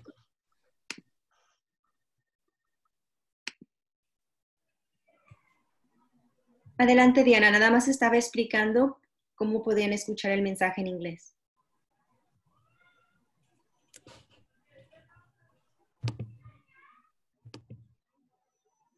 ¿Continúo? Sí, por favor. Gracias. No, claro. Gracias por darme la oportunidad de hablar con ustedes y felicitarles por el excelente trabajo que ustedes están realizando. Mi comentario va a durar un poco más de 3 minutos por justicia lingüística, porque al hacer la traducción tal vez va a demorar un poco más. Absolutely. Sorry for interrupting. Take the extra time because the translation it counts as twice as long. So take your time and make your statement. Thank you. Agradezco el trabajo que están realizando a través de todas estas charlas de justicia social, justicia restaurativa, igualdad, que están dadas por la doctora Mora, doctora Rossi, e incluida con el apoyo que nos ha dado la doctora María León Vázquez.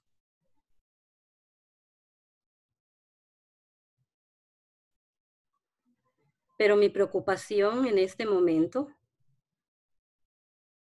es saber que hay dinero que se está invirtiendo en cosas para padres.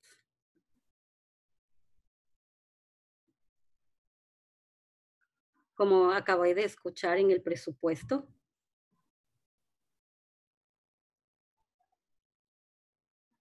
Pero realmente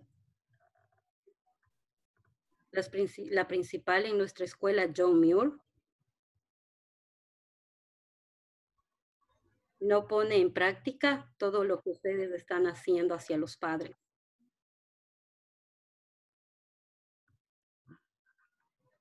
Faltando una estructura de procesos y buenas prácticas.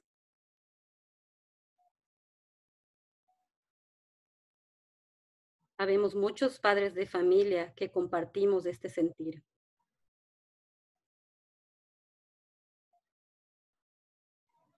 Los correos no son respondidos por ella.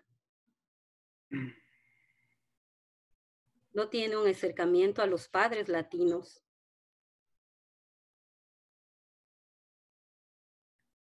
Hemos sido ignorados y discriminados. Este es un problema que viene ya de años anteriores. Lo hemos mencionado en varias reuniones, en varios correos. Estos temas han sido expuestos incluso con la doctora Mora.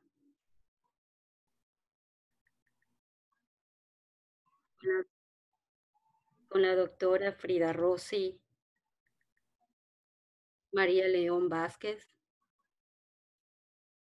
Sentimos el apoyo de ellas, pero aún siguen los problemas ahí. En esta época de pandemia, lo seguimos viviendo más aún.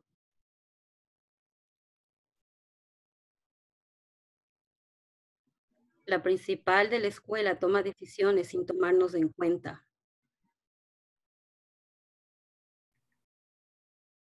Sin considerar lo que nosotros los padres pensamos. Quiero permitirme reenviar correos donde se refleja a lo que me estoy dirigiendo.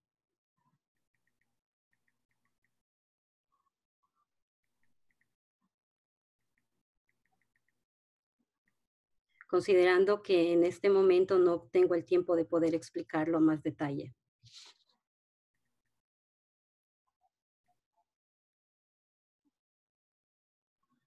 El único apoyo que siempre tenemos en la escuela, John Muir, es nuestra comunitaria.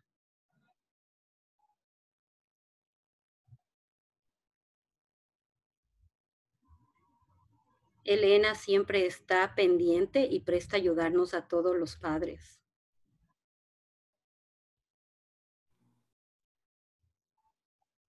Realmente necesitamos un cambio directo y verídico en la escuela, John Muir.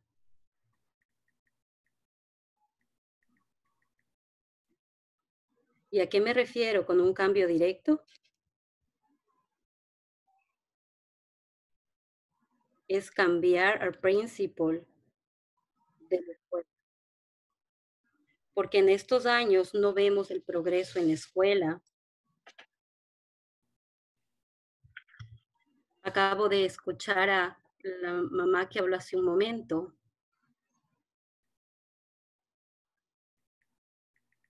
Y está contenta con los procesos que están manejando en las otras escuelas.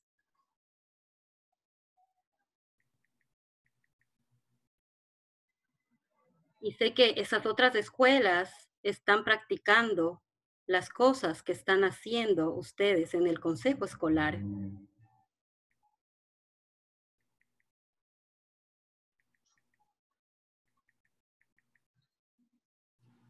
Eso no sucede en nuestra escuela. Porque yo miro escuelas como Edison. Sus alumnos ya estaban listos el viernes 21 de agosto con los horarios y les entregaron hasta los materiales.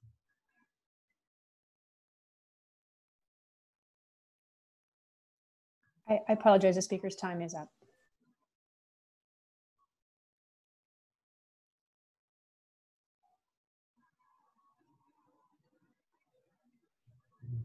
Pero sé que puedo continuar, me mencionó. Yeah, yes, and that was the double the minutes, so that was a total of 6 minutes.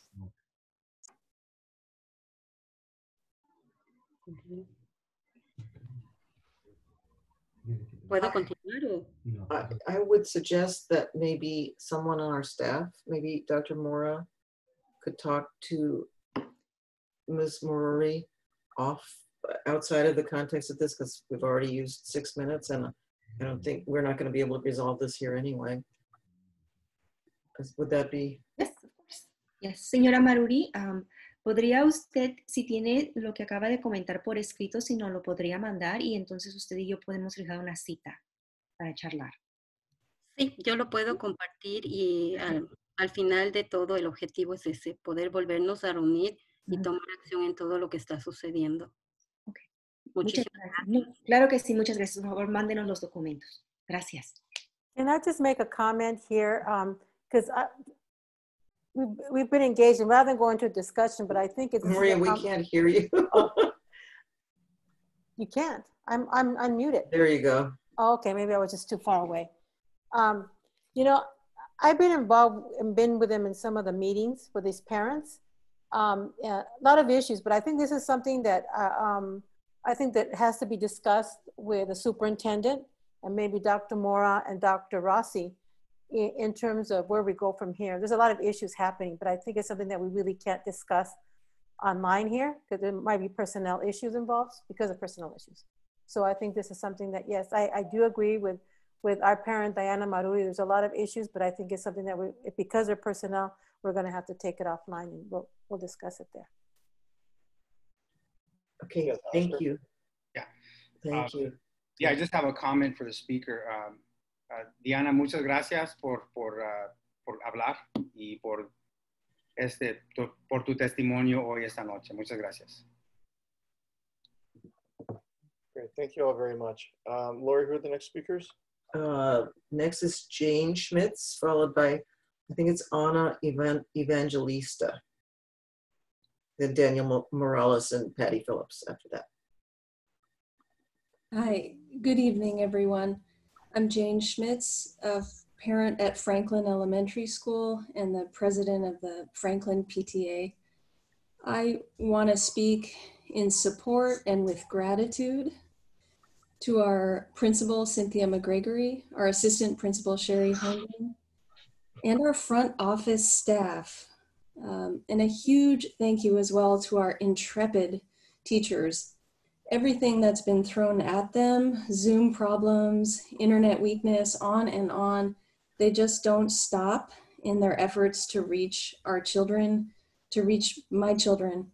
So when I think about distance learning at Franklin, I think of these 4 words: thoughtful, creative, responsive, and wise. And I just want to share my positive feedback to date. Thank you, everyone, for letting me speak. Thank you very much. I'm sure you know that your positive comments are welcome. I mean, critical comments are welcome too, but we don't hear that many positive comments. That was what I meant. Thank you. Ana Evangelista, and then Daniel Morales and Patty Phillips. Good evening, board members. My name is Ana Evangelista. I am a parent at Will Rogers community. I wanted to take this time to express my thoughts on distance learning. Though this is not the ideal situation we would all want to be in, I appreciate everyone who has worked tirelessly to make this as much better experience than last year. I especially want to thank the teachers for all they are doing for our students, not only academically, but also helping them with their social and emotional needs during this time. I have seen this firsthand as I have daughters in 4th grade and kindergarten. I have seen them practice mindfulness, helping them make connections with other students, and creating fun ways to keep them engaged. I know this is not easy, but I wanted to let them know I appreciate all they do. Thank you. Thank you very much. Daniel, and then Patty, and then Colin Inatsugu. Hi, good evening, everybody. And hello to Jane. I'm from Franklin Elementary also. I'm a child center assistant, classified employee with CDS and SEIU 99.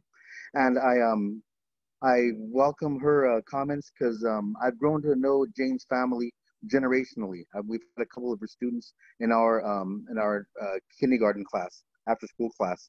And I recognize the importance of our program, CDS, and providing services after school for working parents. I worked for 10 years for the district, 5 permanent, 5 sub.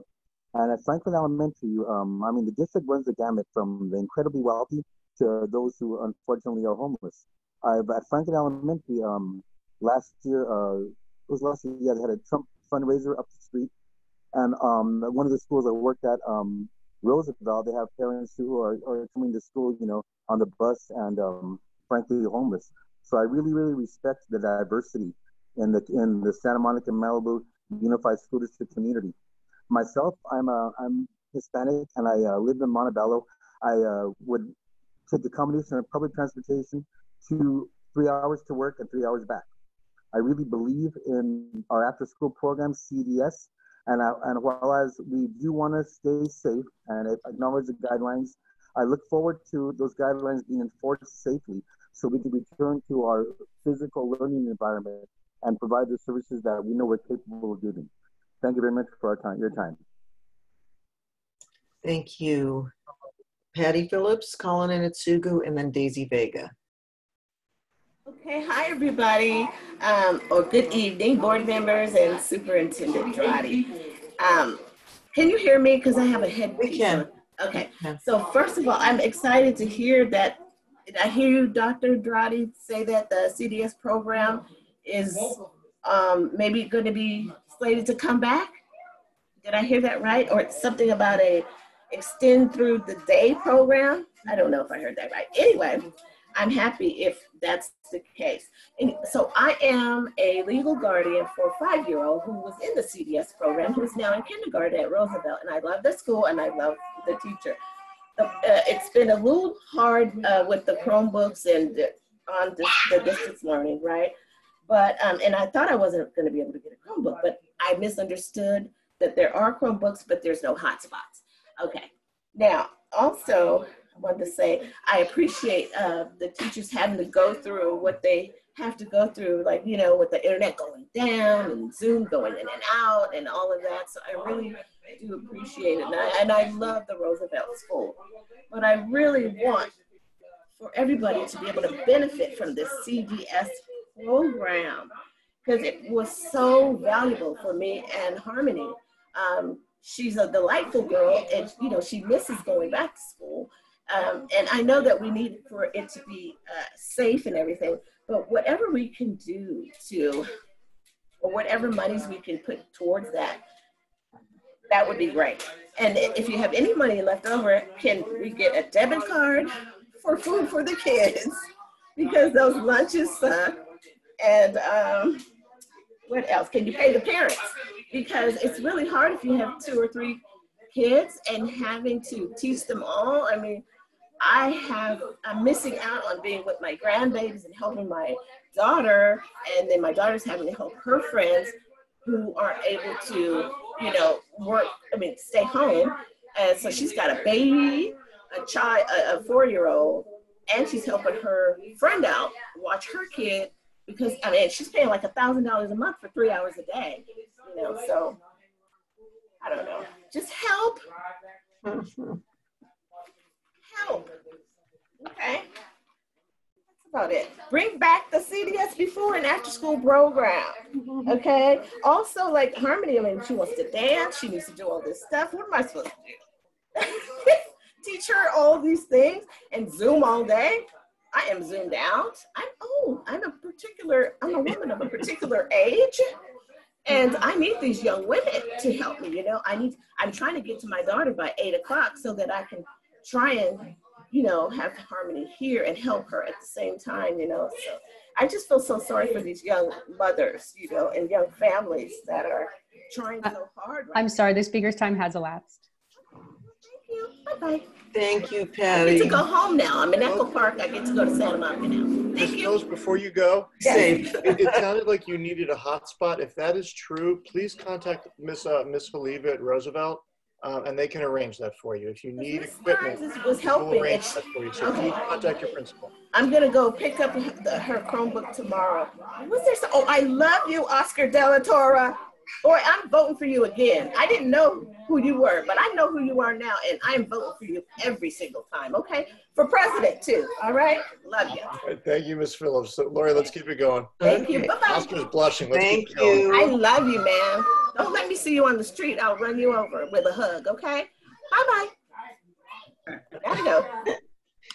Okay, we have 3 more speakers. Colin Inatsugu, thank you for waiting for so long. Daisy Vega, and then Aria Kromarski.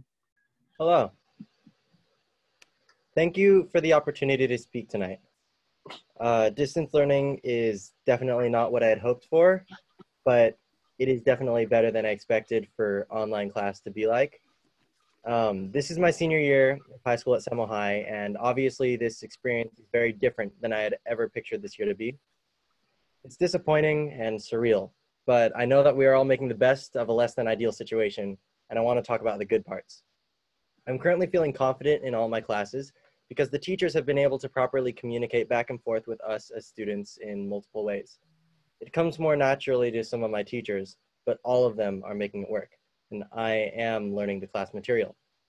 I've observed that students who usually struggle with anxiety speaking in class are speaking up more using our class meetings online and other ways teachers have set up for students to ask questions, and I do like that. I don't mind working offline, but I feel more motivated and connected when I'm with my class. And the live sessions are important because they're the closest we can currently get to in-person classes for now.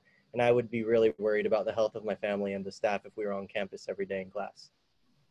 It does seem hard for teachers who spend a lot of their time managing disruptions and technical difficulties. There are always these kinds of disruptions in classes, even in person, but they're more distracting during distance learning. And I hope that part improves and everyone makes the most of their online time. And maybe some teachers can be given assistance to manage those parts. And please survey students about what is working and what might be tweaked to help everyone. While there are some issues here and there, I think everyone is doing their best. And so far it seems to get better each day as we all adjust. I really hope we can all be together in person soon, but I realize we are all lucky that this is even an option. And in the meantime, I wanted to thank everyone who has made it possible for us to continue our school year and provide some ways we can still see our teachers, interact with classmates, and continue to learn. Thank you. John. Wow. Yeah, oh, sorry, Richard, yes? I just want to thank Mr. Inatsu. I wanted to do that. I jumped in. That's my job. I'm sorry. I want to take personal privilege and say that Mr. Inatsugu, the entire board is very proud of you and very happy that you're finding joy and a happy spot for your senior year. I wish you the very best. And to your point about surveying, Dr. Dradi said earlier in this meeting that he is going to be doing a survey of secondary students to get their feedback in the next couple of weeks. So you'll have your voices heard. Great. No, but very nice to hear a student voice at this early time in the year. So thank you, thank you, thank you, and thank you for staying for so long. Daisy Vega and Aria Kromarski, and that'll conclude our general comments. Buenas noches, creo que mi video no está funcionando, pero me escuchan, que es lo importante. Yo voy a apoyar a Diana con respecto a la escuela de John Muir. Hace años ya mis hijos salieron y el problema consiste. Ya mis dos hijos mayores se graduaron y el problema sigue. Tienen que enfocar, porque solo enfocan en las escuelas donde están personas muy acomodadas, ricos podríamos decir, y en la escuela mixta, que es una escuela de John Muir, no están enfocando. Se les viene diciendo y se les viene diciendo, posiblemente no están supervisando bien a la principal, pero ella es la que dirige, y si hay algo malo, es porque ella lo está haciendo mal. Entonces yo apoyo a Diana con respecto a que hagan un cambio verídico y que no se quede en el olvido. Yo sé que lo están haciendo y bueno, Oscar, toma acción, ¿verdad? Para nuestras comunidades mixtas es una de las cosas que debemos de tomar acción en justicia de igualdades, porque me estaba diciendo alguien que va para fiscal general que llegó a Santa Mónica. ¿Cómo podemos cómo podemos trabajar con las personas de color? Le preguntan a él, les pregunto a ustedes, ¿cómo han convivido ustedes con las personas de color en Santa Mónica? ¿Sacándolas o ayudándolas? Entonces, eso debemos de hacer un cambio, porque así pasó en la escuela Grant. Las dos personas que estuvieron de principal en Grant se fueron con un concepto horrible de las personas que estaban en las oficinas y de las personas que estaban dirigiendo la escuela. Yo encontré a una de ellas llorando y me dijo, fue una pesadilla trabajar en el distrito de Santa Mónica. Me dio mucha tristeza verla porque era una buena persona. Bueno, La policía, hay que trabajar con la policía, porque hay policías que han revisado a los padres cuando están dejando a los niños en las escuelas. ¿Por qué? Porque están tatuados. El simple hecho que tengan tatú o que se vistan diferente no significa que son delincuentes. Y eso tiene que parar de la policía en revisar y arrestar enfrente de las escuelas. Y los niños viendo que están arrestando a sus papás y revisándolos. Eso tiene que haber un cambio ahí. La internet está monopolizada en Santa Mónica. Se lo voy a explicar. Creo que hay 2 o 3 compañías, si no me equivoco, que son las que tienen un monopolio. Tienen que abrir más ese mercado porque hay mercados de internet que están regalando el internet por 6 meses. Y eso deben de ustedes hablarlo con la ciudad. Tienen que abrir más para que haya más igualdad, más justicia, porque es lo que están ustedes hablando, que es lo que nos falta. Humanidad ahorita, con este nuevo gobierno, tenemos que ser más conscientes y trabajar toda la inversión que están haciendo, que no se quede en el olvido. Así que esos son mis comentarios, gracias. Y están haciendo un gran trabajo. ¿Y saben qué? Me costó 1 hora mandar un comentario público porque yo no soy experta. Los niños que están sobresaliendo son de los padres que son educados, que son personas blancas, pero de las padres que son latinos, a no ser que se hayan educado desde pequeños acá, son los que están sobresaliendo. Porque yo no hubiera estado a mis hijos si mi hijo acaba de graduar de la Universidad de Santa Bárbara. Gracias a ustedes, gracias al distrito, mi hijo es un profesional, él me está ayudando y me está apoyando y ha agarrado un part-time para apoyarme en este tiempo con mis 3 niños que tengo. Así que buenas noches, que Dios les bendiga. Gracias. Thank you. Aria Kramarski, and apparently, though I don't have her on the list, Lydia Marrero signed up to, or intended to sign up for public comment. So she'll be our last speaker after Aria. Unmute properly.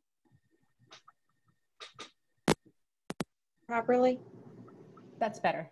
Okay. Hi, my name's Aria Kramarski. I'm a parent of a freshman and a senior at Samo High.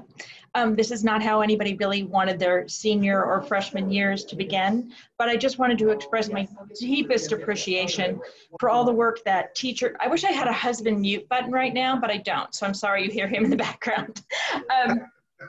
I had to take the headphones off because you couldn't hear. But I just wanted to say how thankful we are for the work of all the teachers and staff and administration to keep our kids learning and keep our community safe. And I can only imagine how much work it was to rethink all of these processes and all of the lessons from top to bottom. And I just want to say that the direct connection that the kids have with their teachers has been so invaluable and such a night and day experience from the spring. I know there are issues, and I appreciated the flexibility when we've hit snags of everyone trying to just work together to figure it out. I know that you're going to be under pressure when the time comes to bring kids back in person. But I've spoken to a lot of other parents and stuff, and we've just really been very impressed and appreciative of the way that you've balanced learning and safety.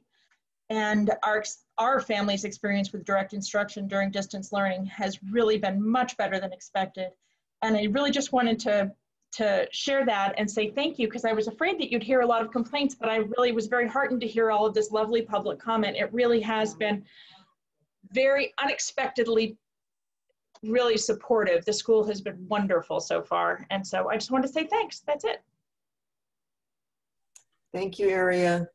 And Lydia, I don't see you, but I know you're here. Hello. You're our last speaker. Thank you so much. Completely no one has spoken about that, but I'd like to bring to your attention that our school district uses brown paper tickets to sell tickets for its events.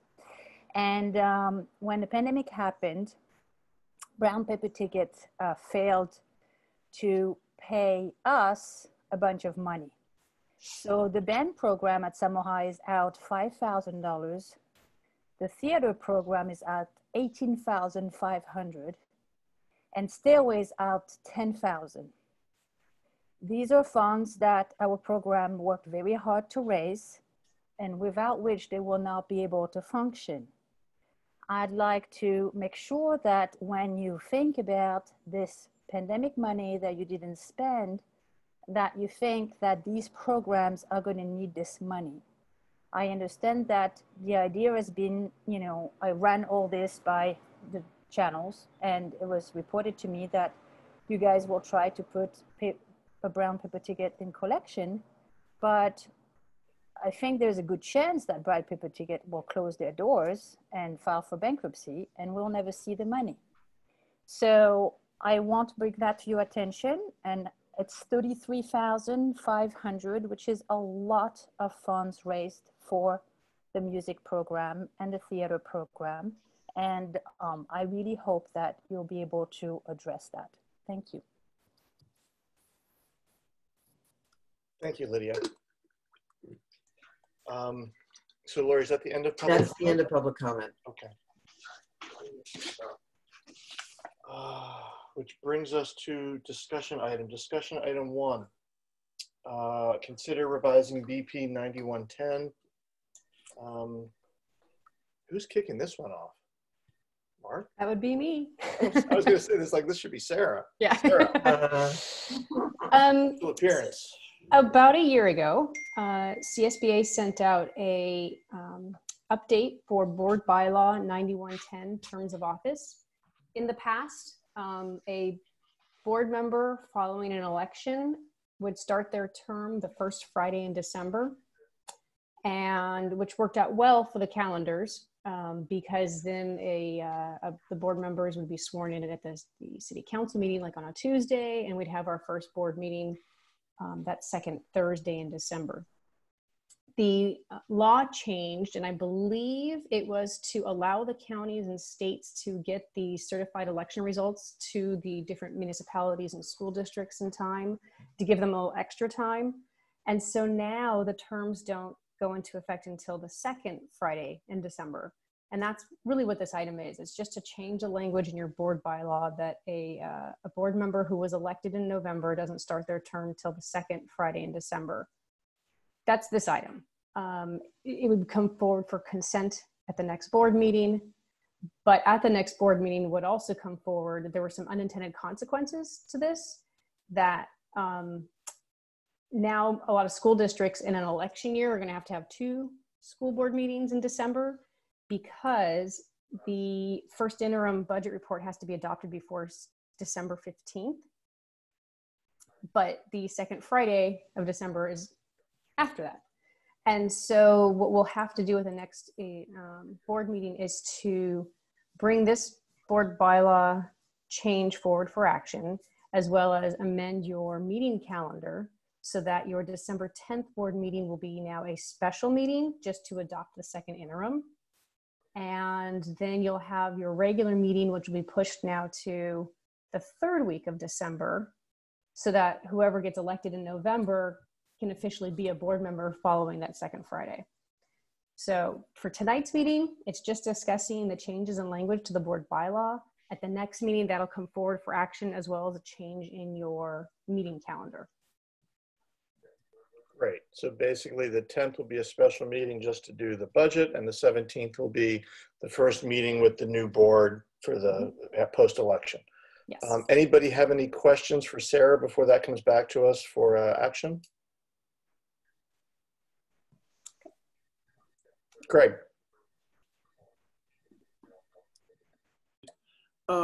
So I'm happy to move it. And, you know, I had talked with board leadership earlier, and particularly the way Sarah framed this, I think it's, and the way the night's been going, I think it's good to keep this item very narrow. A board item on terms of office led me to want to raise a question I wanted to talk about anyway, which is I would very much like us to agendize the conversation about term limits for the school board.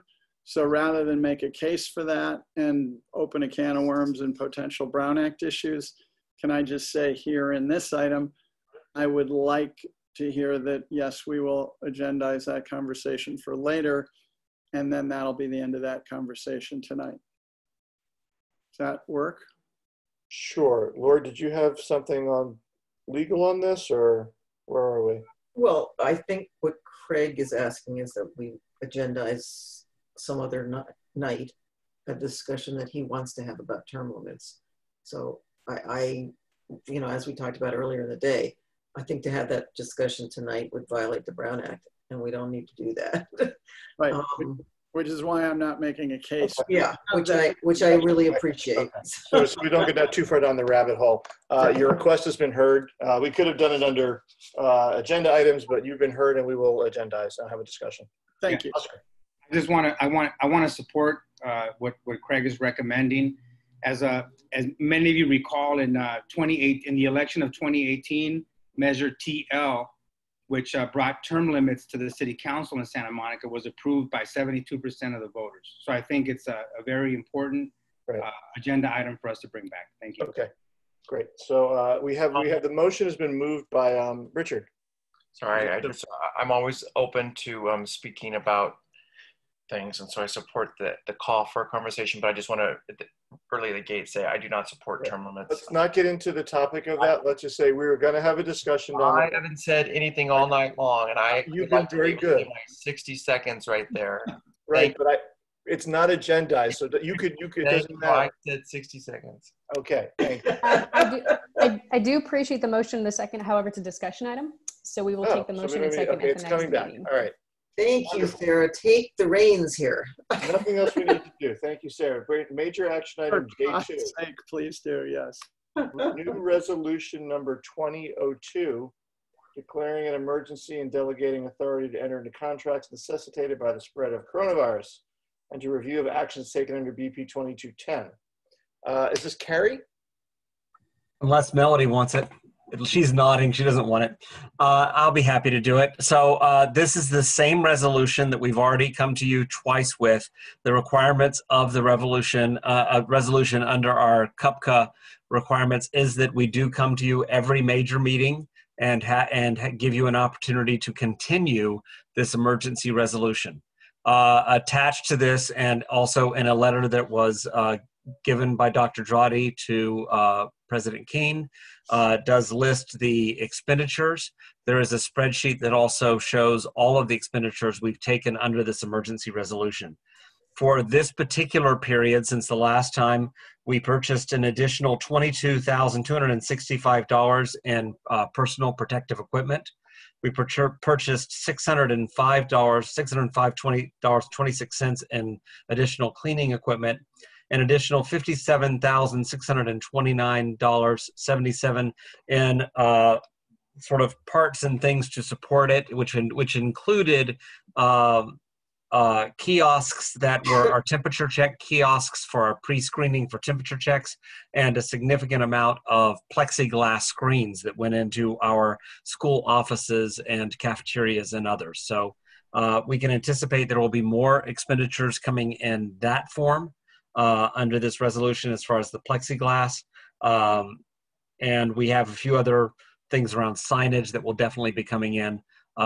So until this experience is over, we will come back to you every meeting and ask that you continue this resolution.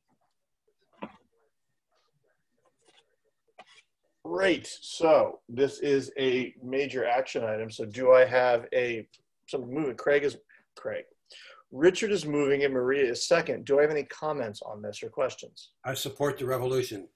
He did. It was funny. You did say, I was like, of course you do, Ralph. Any other real comments on this besides Ralph's? We're getting giddy, so let's stay focused, people. All right, wonderful. I'll do a roll call vote. Lori? Yes. Maria? Yes, for the revolution. Craig? Sure, yes. Richard? He's a yes. Oscar? Yes. Yes. Ralph? Yes. And I am a yes. So that has been passed. Brings us to item 3, adopt BP 3515.4, recovery for property loss or damage. We staying with you, Carrie? Yes, it's me again. The CSBA has recommended that districts ensure that we have these policies that allow for I'm sorry, that I suddenly read in this policy a phrase that I didn't see before. Okay, essentially what this is it allows us to recover for damages and vandalism and other things that are lost. And it does give the ability for us to go after whoever made that damage to recoup our funds for it. While we have done this activity in the past, we never had the board policy to actually state that this is allowed. It does also allow for potentially posting rewards up to a certain amount that would, to possibly recover items.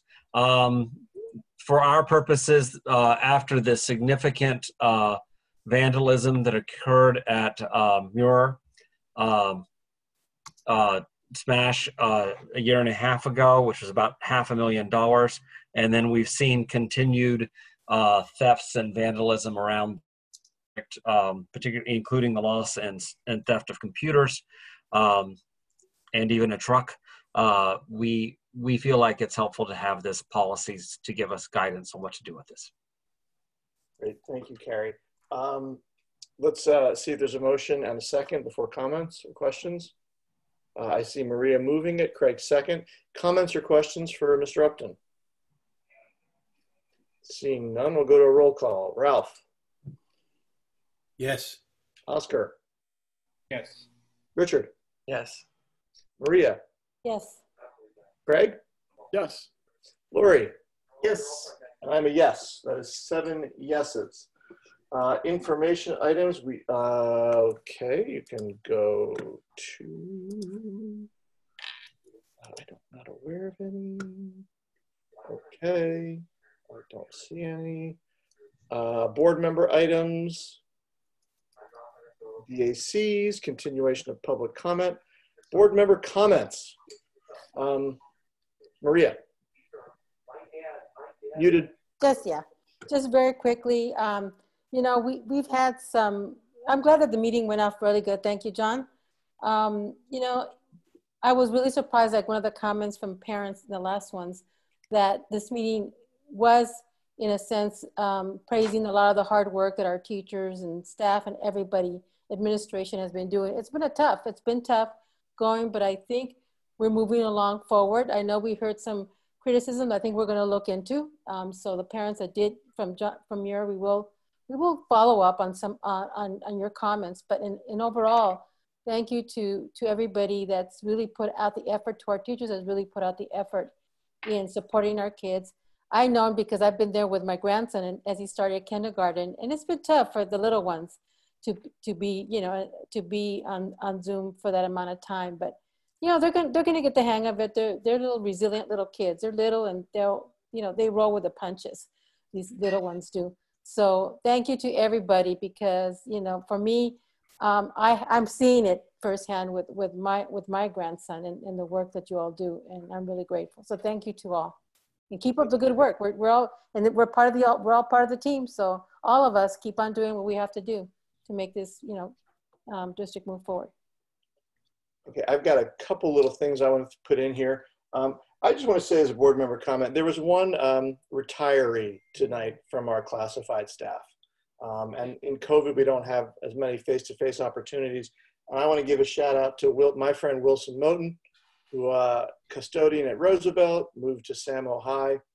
Wilson, I don't know how long you worked at the district. I should remember by now, but you've been doing it the whole time together. I want to say congratulations and thank you for your work in SMM-USD. So thank you, Wilson.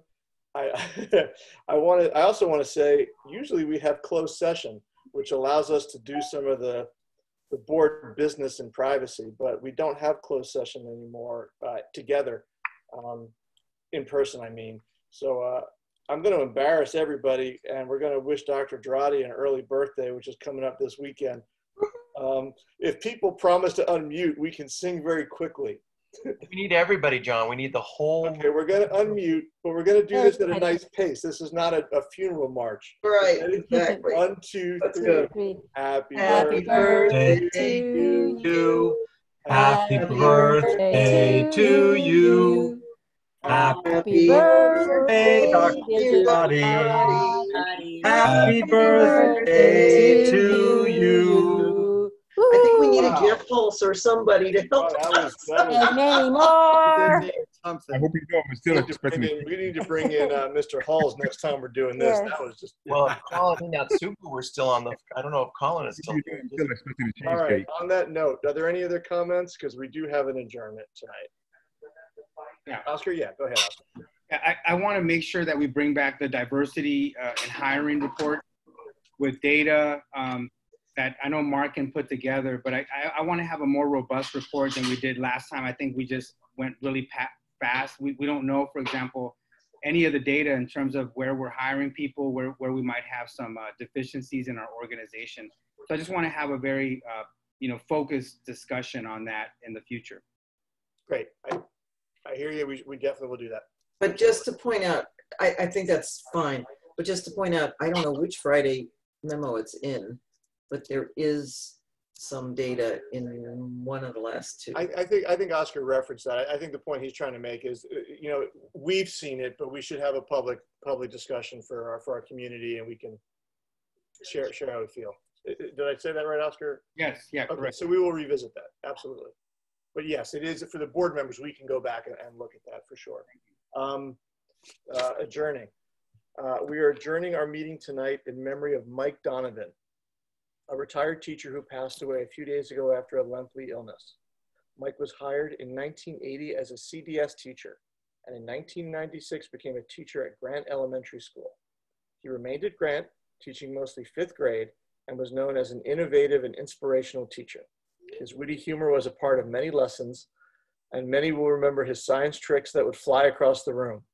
No one will forget the origami desk storage boxes either. Mike was always present to support his students in the classroom, as well as every 5th grade science trip.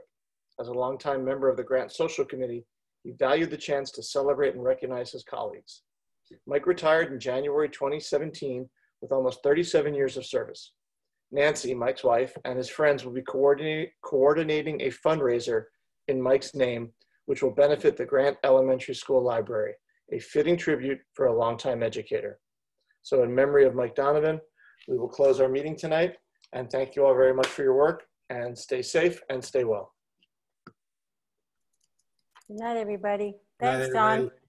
Good night. Happy birthday, Dr. Trotty. Enjoy. Long weekend. Buenas noches. Gracias.